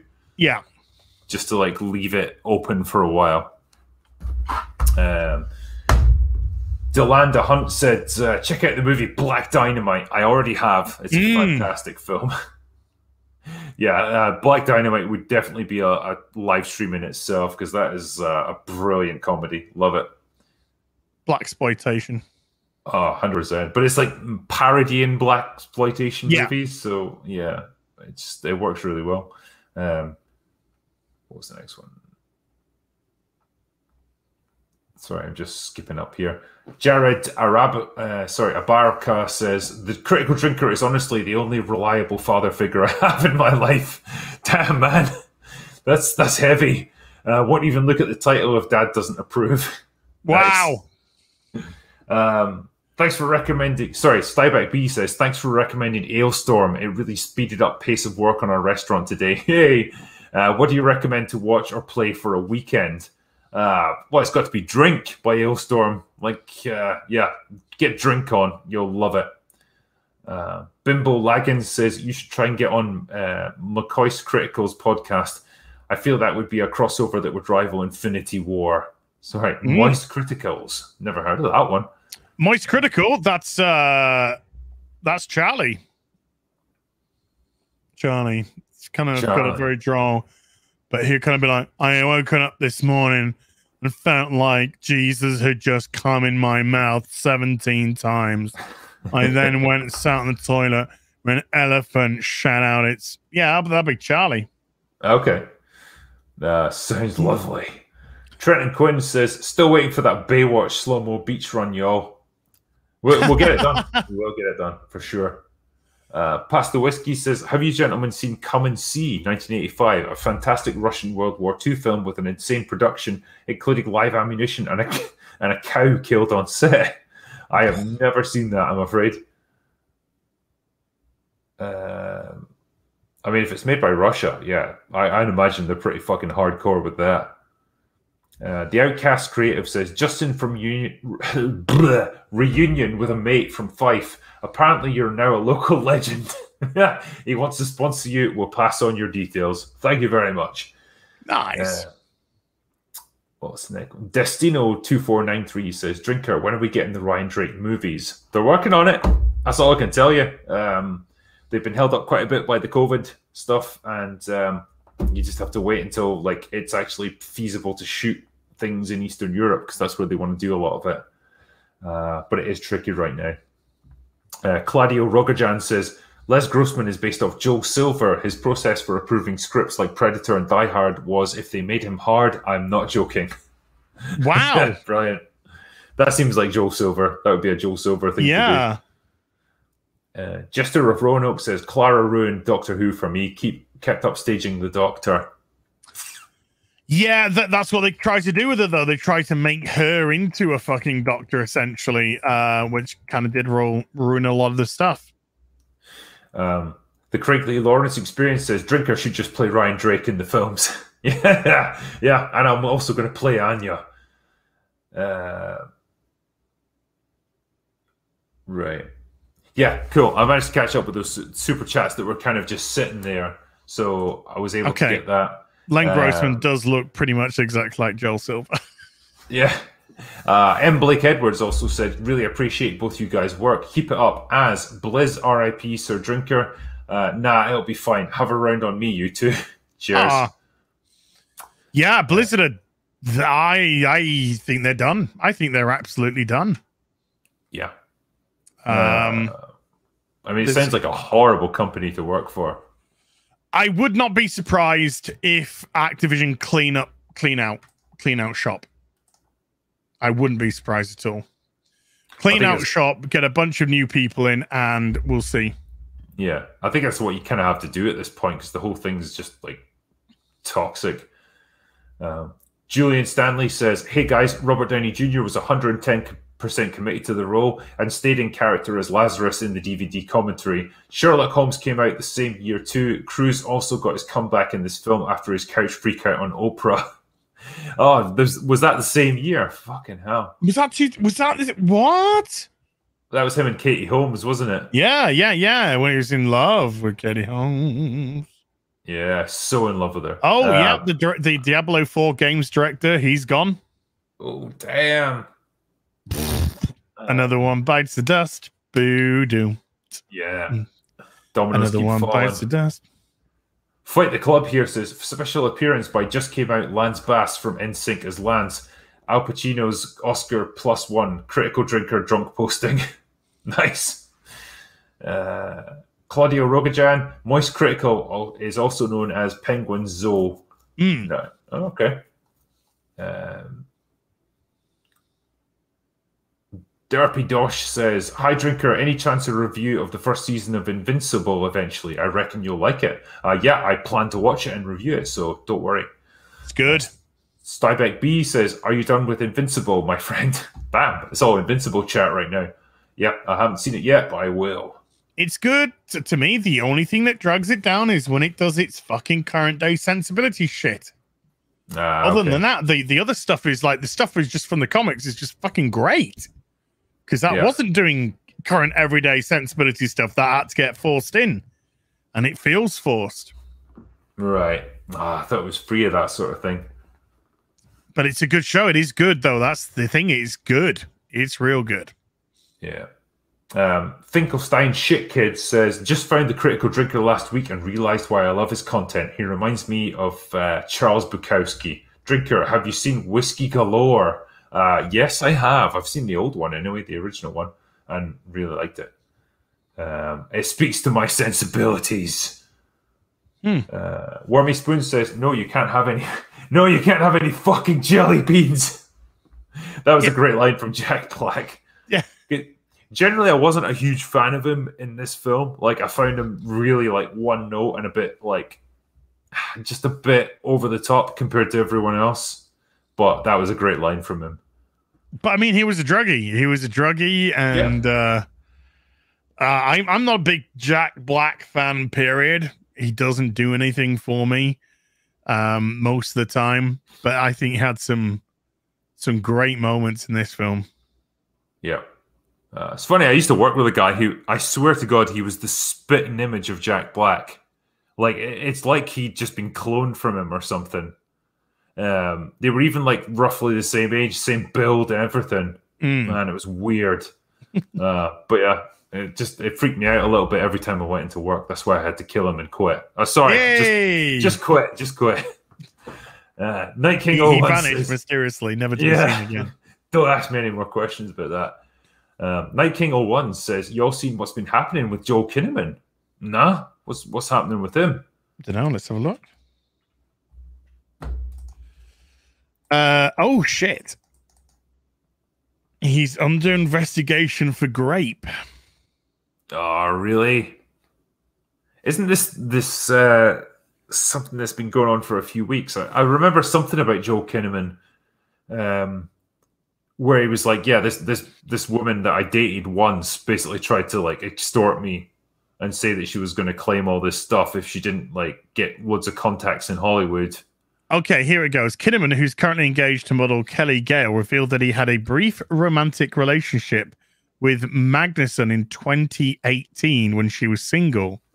He said they had consensual sex in November that year and again in December. However, the second time, they did not spend the night together, and claims Magnuson was bothered that he didn't ask her to stay. He continued in 2019 and 2020. Bella reassumed contact with me, asking to meet up, but I was in a relationship at this point, so I didn't respond. Given her increasingly obsessive communications, I found it best to cut off all communication with her. But Bella continued to try to communicate with me, texting and calling from other people's phones, and these communications became more and more antagonistic. Kinnaman alleged that Magnuson threatened to publicize false information about him in an attempt to resolve the situation. He and Magnuson had a phone call on July 25th that he said she was aware was being recorded. The actor later added, I wanted to be very clear so there is no misunderstanding. I stand by all victims of assault. That is not what occurred here. This was consensual sex. Magnuson must now stay 100 yards away from Kinnaman, while the restraining order also prohibits any contact or harassment on her part. Yeah, this sounds very sounds like a crazy fan, basically. Yeah, sounds like a nut job woman. Oh, it's Les Grossman. Yeah. Don't worry, Les, a nutless monkey could do my job, man. Yeah. Yeah, it looks like Kinnaman's been on the end of a failed Me Too. Yeah, he's been shafted. Oh, Eunice Stubbs has died. Oh, man. Who's that? Aunt Sally in Wurzel Gummidge. Oh. Oh. That's going back a long way. She was also, she was in, she played Mrs. Hudson in Sherlock as well. Yeah. Okay. 84. Ah. Good age, though. Good knock. Definitely a good knock. Can't say that, but that's a shame. Yeah. So for everyone who's watching, I'm just going through the sort of live chats that I can see as they come up. Like the other ones that I've not been able to access, I will do like a catch-up stream with them, so not to worry, they won't be missed. Alex K says, fun fact, Robert Downey Jr. was Oscar nominated for this movie. I really hope that's true. I hope he was. Hold on. It'd be 2009, won't it? 2009 Oscar nominees, male actor. I'll just keep going with this while you're looking. Unhinged Entertainment says, while we wait, I'll send Drinker more money and show my comic Absolute 2, currently in demand on Indiegogo. So everyone who's watching, look up Absolute 2. and support independent creators. Not in the main, so I'm going to supporting actor. Robert Downey Jr. Tropic Thunder. Really? Was he nominated? Actor in a supporting role. Oh, that's fucking brilliant. Of course, Heath Ledger won for Dark Knight. Yeah. No, that's fair play. But man, like, imagine the Oscars nominating a guy like that for doing a role like this now. I mean, not going to happen. When context is in play, it's a completely different ball game. When you want to be offended, when you want to twist and pervert something, welcome to current day. Yep. By the way, what do you think about this new film coming out with Nicolas Cage where he's got a bomb strapped to his balls? I haven't seen the trailer for it yet, but I just heard that premise and I was like, yeah, I'm in. Nicolas Cage, bomb, balls. Yep, perfect. That's all I've heard, and I'm like, I want to see the film right now.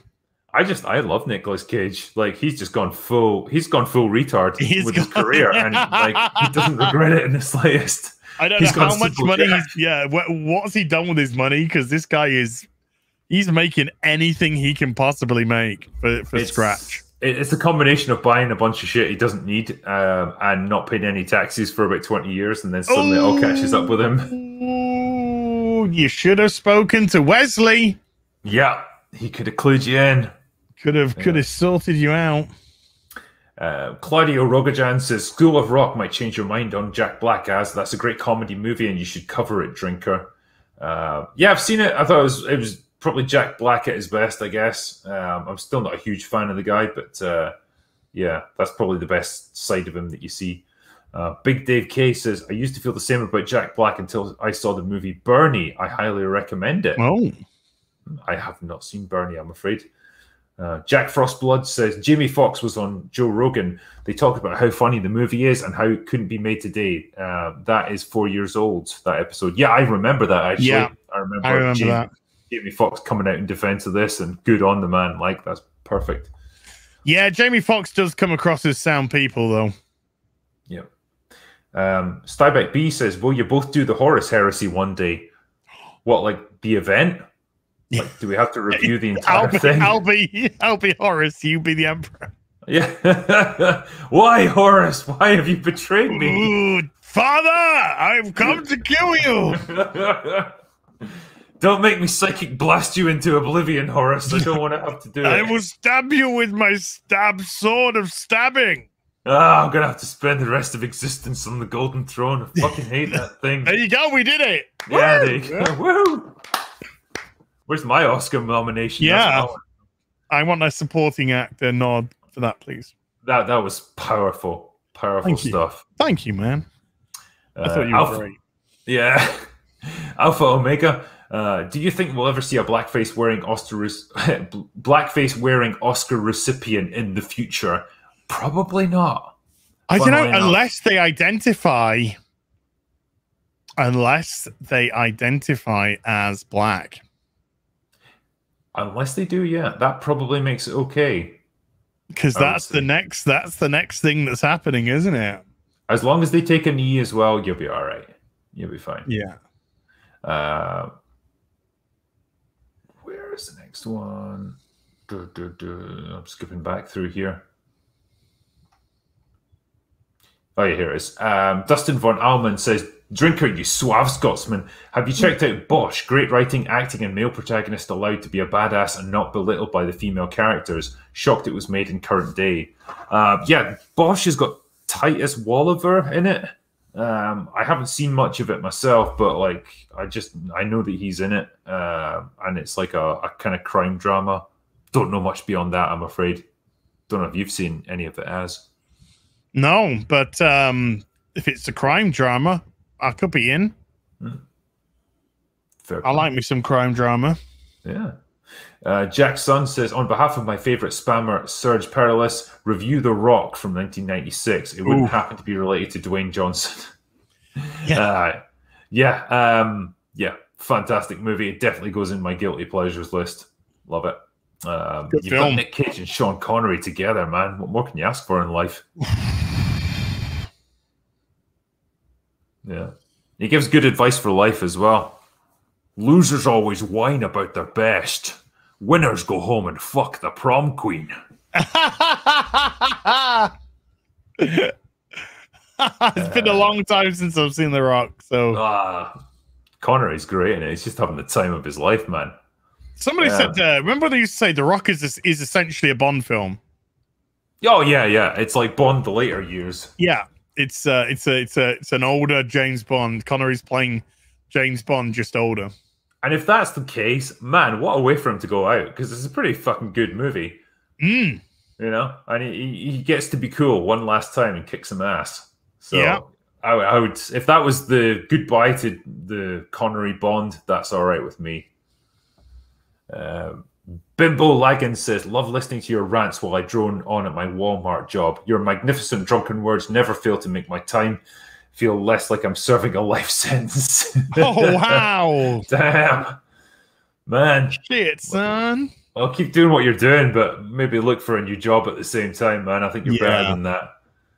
Keep your options open, dude. Stephen Lane says, one way to know great art is to spot the stuff that gets better with age. Tropic Thunder is aging very well. Yeah.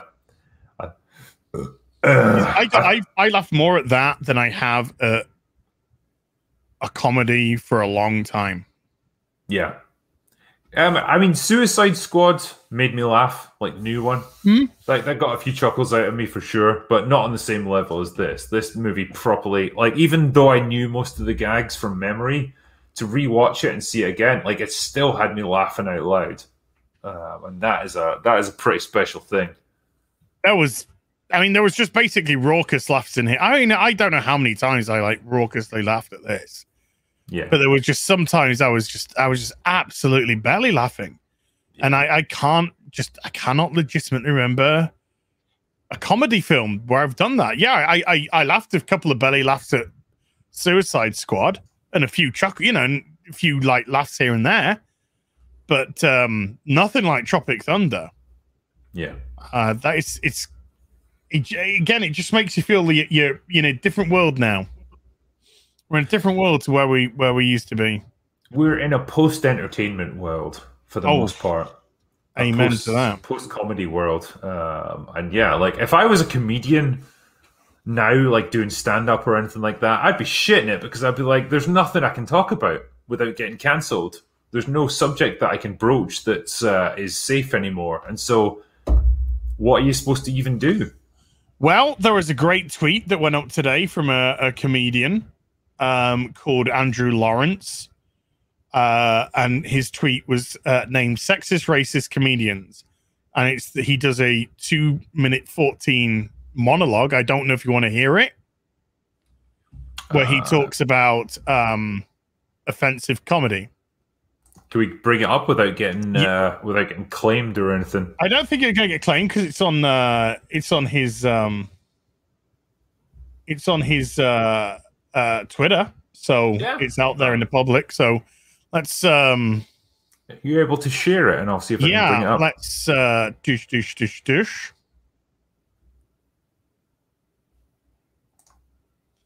Can go on to full here, and can you hear this? Hi everyone. Yeah. Me, Andrew Lawrence. These are very sensitive times we live in.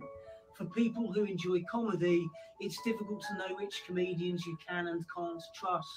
If you choose to follow a comedian on social media or YouTube, or if you choose to go and see them live, all the time you're probably thinking, oh God, I hope they're not going to say anything sexist. I hope they're not going to say anything racist. Well, I just wanted to make this video to assure you all that I will be doing both those things. Don't get me wrong, I've got a lot of black friends, a lot of brown friends, a lot of oriental friends, and they're all cunts, but they're not as as the white people I know. White people are the cuntiest people, and the cuntiest white people are white women. Middle class women with your Me Too movement and your Time's Up movement and your tampon tax and your gender gap and your patriarchal oppression and your toxic and your mansplaining and your manspreading and your man flu and your endless, mindless, whining fucking bullshit. Middle class white women are the cuntiest people. And even though to say disabled people, ginger disabled people. I'm glad they can't walk. Ginger disabled people are so cunty. It's nice to know that if I go upstairs, they can't follow me. And even those environmentalists with your Greta Thunberg, your Extinction Rebellion, your electric cars and your vegan cheese, environmentalists are the cuntiest people. Here's my message to you if you're an environmentalist. You and I both know the only thing killing this planet is too many people, a surplus of humanity exploiting too much of the Earth's resources. So if you really cared about the future of this planet, you'd kill yourself, your family, and all your friends. That you'd donate your body to medical science so that medical students could experience firsthand, up close and personal, just exactly what the corpse of a sanctimonious cunt looks like.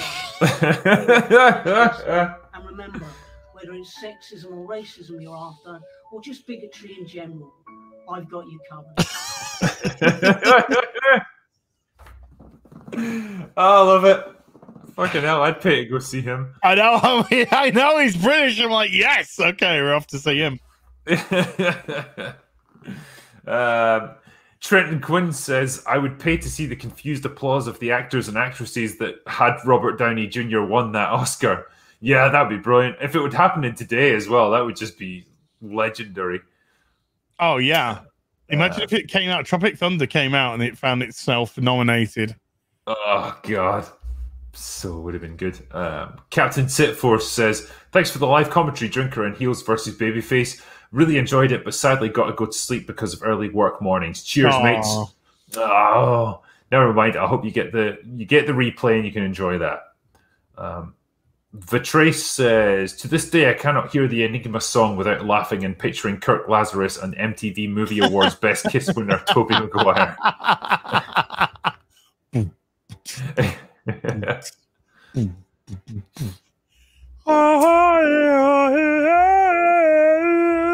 Oh, it's epic.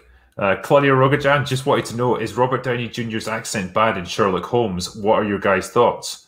Oh yeah, it's an English accent. You're not better than me, man. Yeah, it's not bad actually. It's not bad at all. He's pretty good with his accents.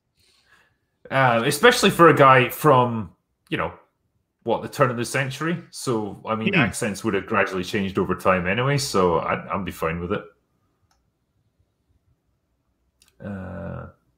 What's the next one here? Lazarus.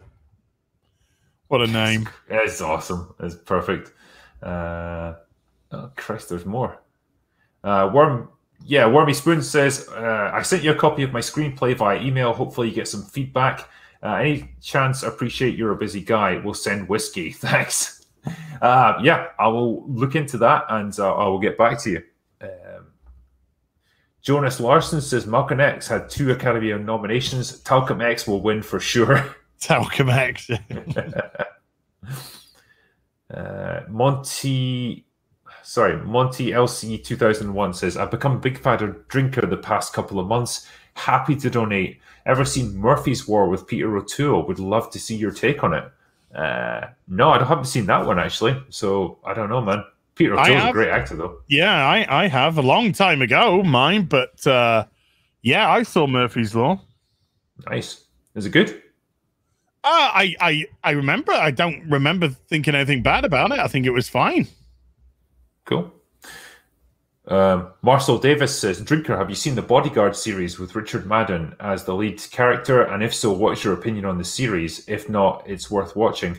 I have seen it. I thought it was pretty good. It kind of went downhill after the secretary that he was protecting got killed.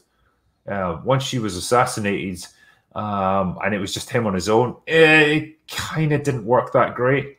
But overall, it was probably worth watching, I would say. Roger P says, would you do a greatest comedies review, Blazing Saddles and Airplane, and have Az and someone else for a threesome? I'd watch the hell out of that. God, there's so many to choose from, eh? I'd have to do like a countdown or something. And I mean, God, look, there's so many Zucker stuff which is amazing. We'd either have to like do the whole of the Naked Gun or do the whole of the Airplane or something, but or just do maybe a top 10 Zuckerberg. No, Top not 10 Zuckerberg. Not Zuckerberg at all. A top He 10. doesn't do comedy. Well, not intentional comedy anyway. No. Zucker Brothers, like Zucker Brothers / Abrahams comedies, maybe. Yeah, for sure.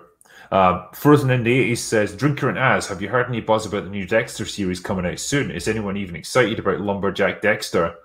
So this is going to be retconning like the final season of Dexter, isn't it? And just totally rewriting it, because I believe that was a total farce and everyone hated it, and so they're just going to redo it basically.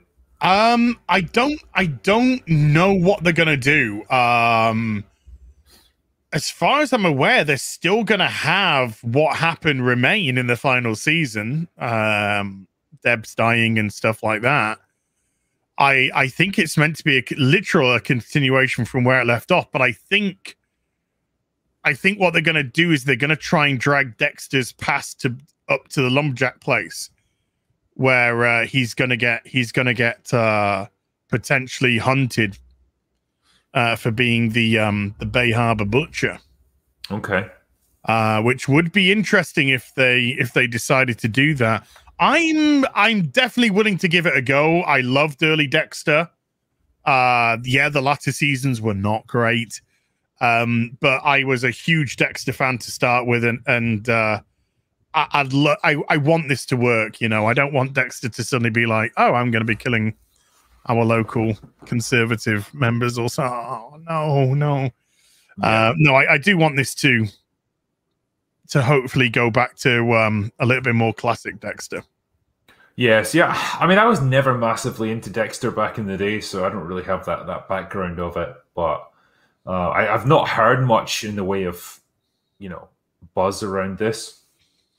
Maybe I'm just looking at. I think the Murphy's Law that I think I watched was the Charles Bronson one, not the Peter O'Toole one. So I think that's what I'm thinking about when it comes to Murphy's Law. Finkelstein Shitkid said, saw your review of Invasion of the Body Snatchers, which scared the crap out of me as well. Yeah, I was like fucking 7 years old when I saw that or something. That traumatized me. Have you seen Alice, Sweet Alice? No, I've never heard of that one. No, have not seen that one. Baybren314 says, consider reviewing Birdman or The Unexpected Virtue of Ignorance. Very metaphorical about creators versus critics and only has 2 obvious camera cuts. Yes, yeah. Birdman would definitely be a good one to look at. Great film. I love that. Yep. I'm just going to be 2 minutes, okay? Yeah, no worries, man. Where's the next one? Yeah, Night King 01 says, have you seen The Seventh Seal? I may sound like a snobbish movie buff, but it's an incredible film. It's where the knight plays chess with death. Yeah, that's Max von Sydow who does it, I believe. And, it's funny, I got that reference way back in the day because it was referenced in fucking Last Action Hero, of all things. And that's where death kind of comes out of that movie and starts stalking everyone around the rest of the film. But yeah, I've never seen the original Seventh Seal, and I feel bad about that. So I need to give it a go sometime. It would be interesting to review like proper art house movies like that. Black Tiger 01 says, would you review my favorite Valentine's movie, The Thomas Crown Affair? Pierce Brosnan heist film I absolutely love. Yeah, it was Pierce Brosnan and Rene Rousseau, I believe, back in the day. I quite liked it. Yeah, it's just your standard heist movie, good casts, pretty good script as I remember. Solid film. J-Dub is a shill says, the fact that RDJ learned another language is epic. This movie, comedy-wise, is my top 5 with Blazing Saddles and Harlem Nights. My favorite part is RDJ and Toby. This movie is absolutely nuts. It really is. And he made the film for me, 100%. XSL says, ideal 2022 casting. Same movie, only Cruise stays. Damn, who else would we put in it? I need to get Az in on this one. I think we said that Chris Pratt would be a good choice for one of them. If you're looking for like an Asian action star that's kind of past it now, Damn. Would it be too meta to pick an actual action hero? If I was, it would probably be like fuck, who's the guy that was in like 300? Anyway, that Scottish actor that was in 300, and he's basically been doing like low budget action movies ever since then. As for the rest of them, man, Jack Black's not even that old. I feel like he could still do it. And for pretentious, like thespian actors, damn, who's ever going to equal Robert Downey Jr. in a role like that? Nah, it's tough to reimagine like casting this movie again, to be honest with you, because it just seems like it had the perfect balance of actors in it. I don't know if there's an equivalent to them nowadays. J-Train says, Drinker, do you plan on making a video or stream for the show Invincible? Thought it was amazing and love your work. Cheers, mate. Yeah, like I was saying, I definitely plan on watching it, and I'll get it reviewed one way or another. I think it'll probably be a proper review. Claudia Rogajan, you guys should cover the Meet the Parents, hilarious film. Also Ben Stiller, one of my favorites. Yeah. I'm not a massive Ben Stiller fan. I liked him in Dodgeball. Meet the Parents was fine. He was very much played the straight man in that. Monkey Drawers says, hey, as in Drinker, here's to this video's monetization. Rest in peace. Yeah, it definitely will. We use the R word too many times. Tad's Girl says, when will your Nobody review come out, Drinker? We love that movie. It's definitely something I'm working on. Basically, other stuff got in the way of it, and I wanted to get that out first, because Nobody felt like one that could go on the back burner for a little while. But yeah, it'll definitely get reviewed. Sorry, I'm just scrolling back here. Oh, here is Mala says, when are you going to do a review of Bachelor Party? It's when Tom Hanks used to be good. Oh, man, there's just so many. There's so many old movies I've got to look at. Yeah, people are saying in chat as well, Gerard Butler to replace Ben Stiller's character in a recast version of this. Yeah, Gerard Butler. Scotsman! Yeah. I was trying to think of like an action star that's kind of like past his prime and he's just doing loads of shit movies now. And yeah, Gerard Butler's got to be him. Yeah, he's doing some straight to DVD stuff, isn't he? Lots of it, yeah. Yeah. I quite like Greenland. I'll give him that. I thought that was all right.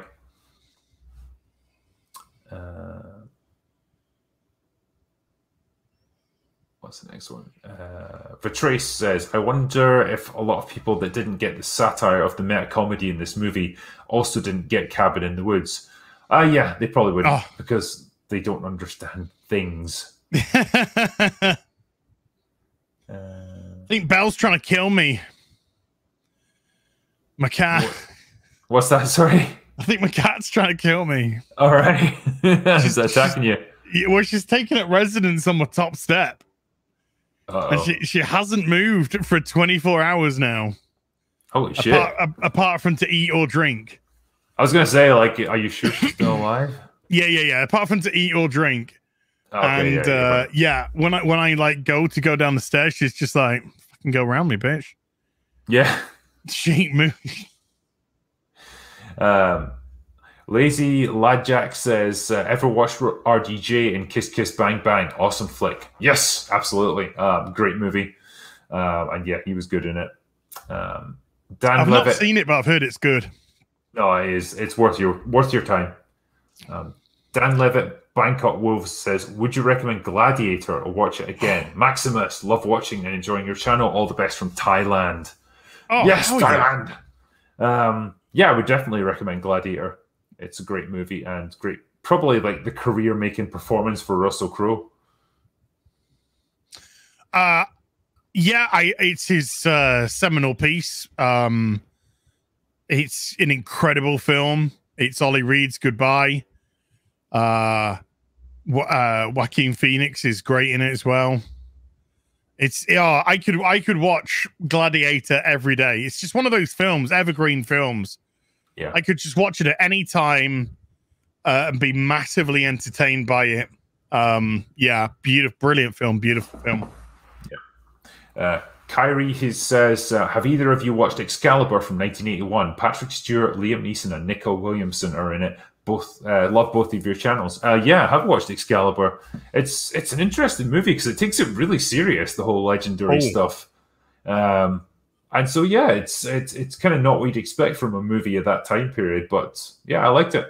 Yeah, first time I saw it was I was probably 10 or less than 10, and we were kind of expecting a more traditional Arthurian legend film. And yeah, it's very serious, it's very violent, it's very bloody, especially the end. Holy shit. Yeah. That is a literal bloodbath at the end. Yeah. And it's great. I think it's absolutely great. I really do. Yeah. It's got quite a bleak tone to it as well. Very. Yeah, God. No, it's not a movie to see if you want cheering up. No, definitely not. Frozen in the 80s says, yeah. Drinker, nobody's asking you the really hard questions. Who would win in a slap fight between Tila or Abby? Whoa. Damn, they both got some serious bulk going on. I think they could put a lot of weight behind their slaps, but yeah, I think Tila would probably take it.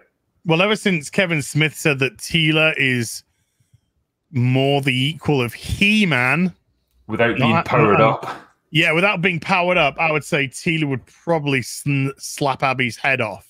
Yeah. In today's list of bullshit things that Kevin Smith says to try and get some clout. Yeah, there you go. Tila's Please just hire me to do stuff. Yeah, he just so wants to be in that Hollywood machine.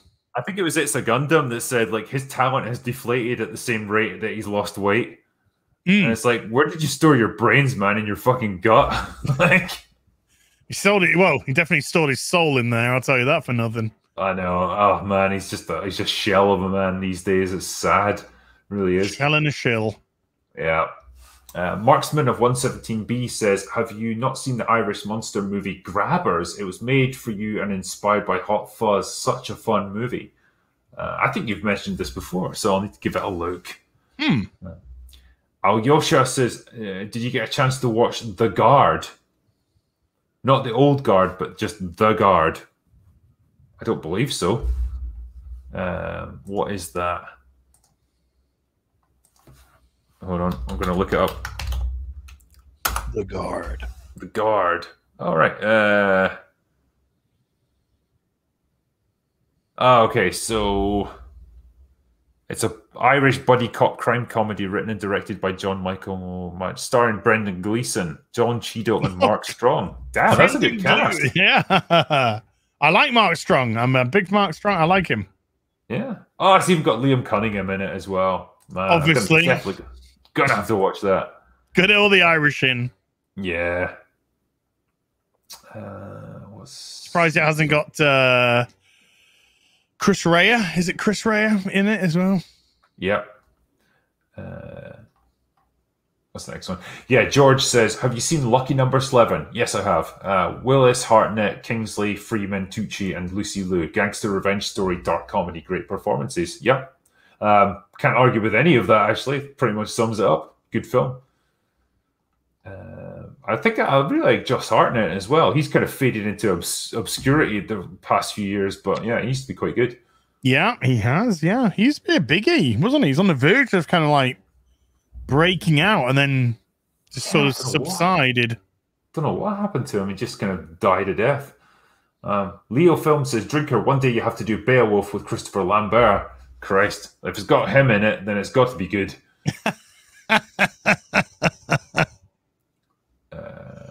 Right. Oh, boy. Douglas Burton says, Drinker, would you ever consider a happy hour with multiple drinking buddies for Goodfellas? Yes, I would. I would always consider that kind of thing. That's a great film. Holy shit, that film, man. Yeah. Norin Rad says, The Hobbit was a good movie, bro. You're messing with my childhood. How can The Hobbit be your childhood? Jesus, you must be like 10 years old or something. Yeah. Yeah, I didn't like the Hobbit trilogy. It's just fucking what a letdown compared to Lord of the Rings. Yeah, and I just recently rewatched the whole of the Lord of the Rings as well. So good. But I couldn't do that with the Hobbit again. No. It would just make me feel tired and sick a little bit. Yeah, and angry probably. Yeah. Why are you falling in love with that little thing? Yeah. Oh, it's so stupid. So bad. Brian Why did Pez- the second film stop just out of nowhere? I know. That is absolutely like, you could have condensed this all into one movie and it would have been great, but like 3 films is just a joke. Well, it's only meant to be 2 to start with, wasn't it? It's meant to be 2. And then it should have just been 1. Yeah, it should have been 1, but they said it was going to be 2, and then they pushed it into 3. Jesus. That's greed for you. Brian Presgrove, have you watched the 2020 dark comedy The Hunt? Action, guns, and just fun to watch. No, not yet. Carpal Tumble, can we get a shout out for the book of Ben Stiller's agent is reading Big Book of Breasts? I actually do love the conversation he's having with Tug as well, where Tug's trying to adopt a kid. And he's like, at least you get to choose yours. So it's just a picture of him and his son. And then at the end, when he's on the private jet and his son's with him, and it's like hitting all the characters, and it's, you know, Matthew McConaughey, and it goes to his son, and it goes, boom, no name. Yeah. Nothing. just looking out of the window like that, you know. Yeah. Oh, God, that was great. Joseph Benowitz says the animated Hobbit and Lord of the Rings. Oh, Christ, that's a trip and a half. Yeah. Dweck says, Drinker, have you ever seen a grown man naked or been in a Turkish prison? Yeah. Airplane, man. Airplane, brilliant. yeah. Jimmy, have you ever seen a grown man naked? Yeah. I went into a Turkish prison. Valeria Martinez says, hey Drinker, would you ever do a scary horror movies, and are you interested in international films? Have you seen Julia's Eyes or Wild Tales? Love the channel. Thank you. Every Halloween I do like another round of horror movies, so I'll have a bunch more waiting for you come October. Dan Lovett Bangkok Wolves says, best and worst ever Nicolas Cage movie. Shit. There's so many. I mean, the worst one's got to be fucking The Wicker Man. Oh, I don't know.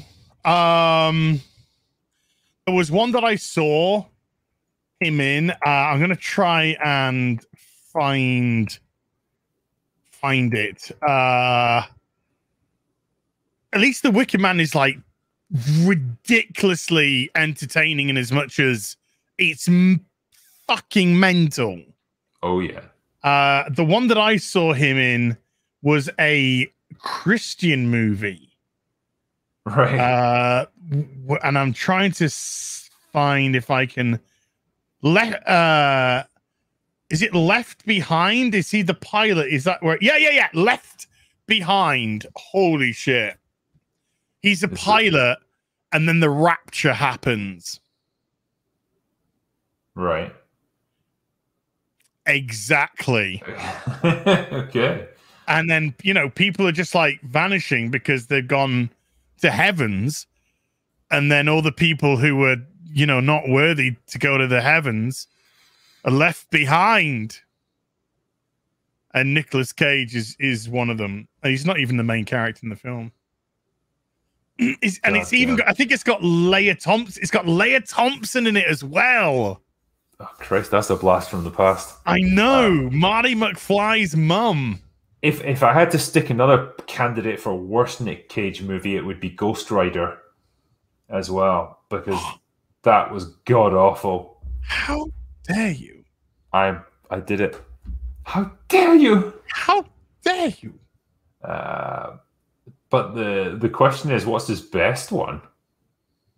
Oh, I liked Leaving Las Vegas. That was fantastic. Con Air is amazing. Face Off is great. Face Off. Is it Interview with the Vampire? No. What am I thinking of? He's not in. No, yeah, no. I would say Raising Arizona is another great one. Lord of War, Wild at Heart. Good. There are some. He's been in some absolute doozies. The problem is he's just not been in any good ones really in the past 20 years. That's where he's fallen. Bad Lieutenant. Yeah. National Treasure. I do love the National Treasure movies. I mean, they were all right. That was Nick Cage in normal mode, where he's just like, yeah, he's okay. I like Gone in 60 Seconds. I really liked that movie. I'm going to say The Rock. Best Nick Cage movie. I think, yeah, I would put him in Face Off because he looked like he was having more fun in that. And he just, that bit where he grabs the choir girl from behind by the ass and just like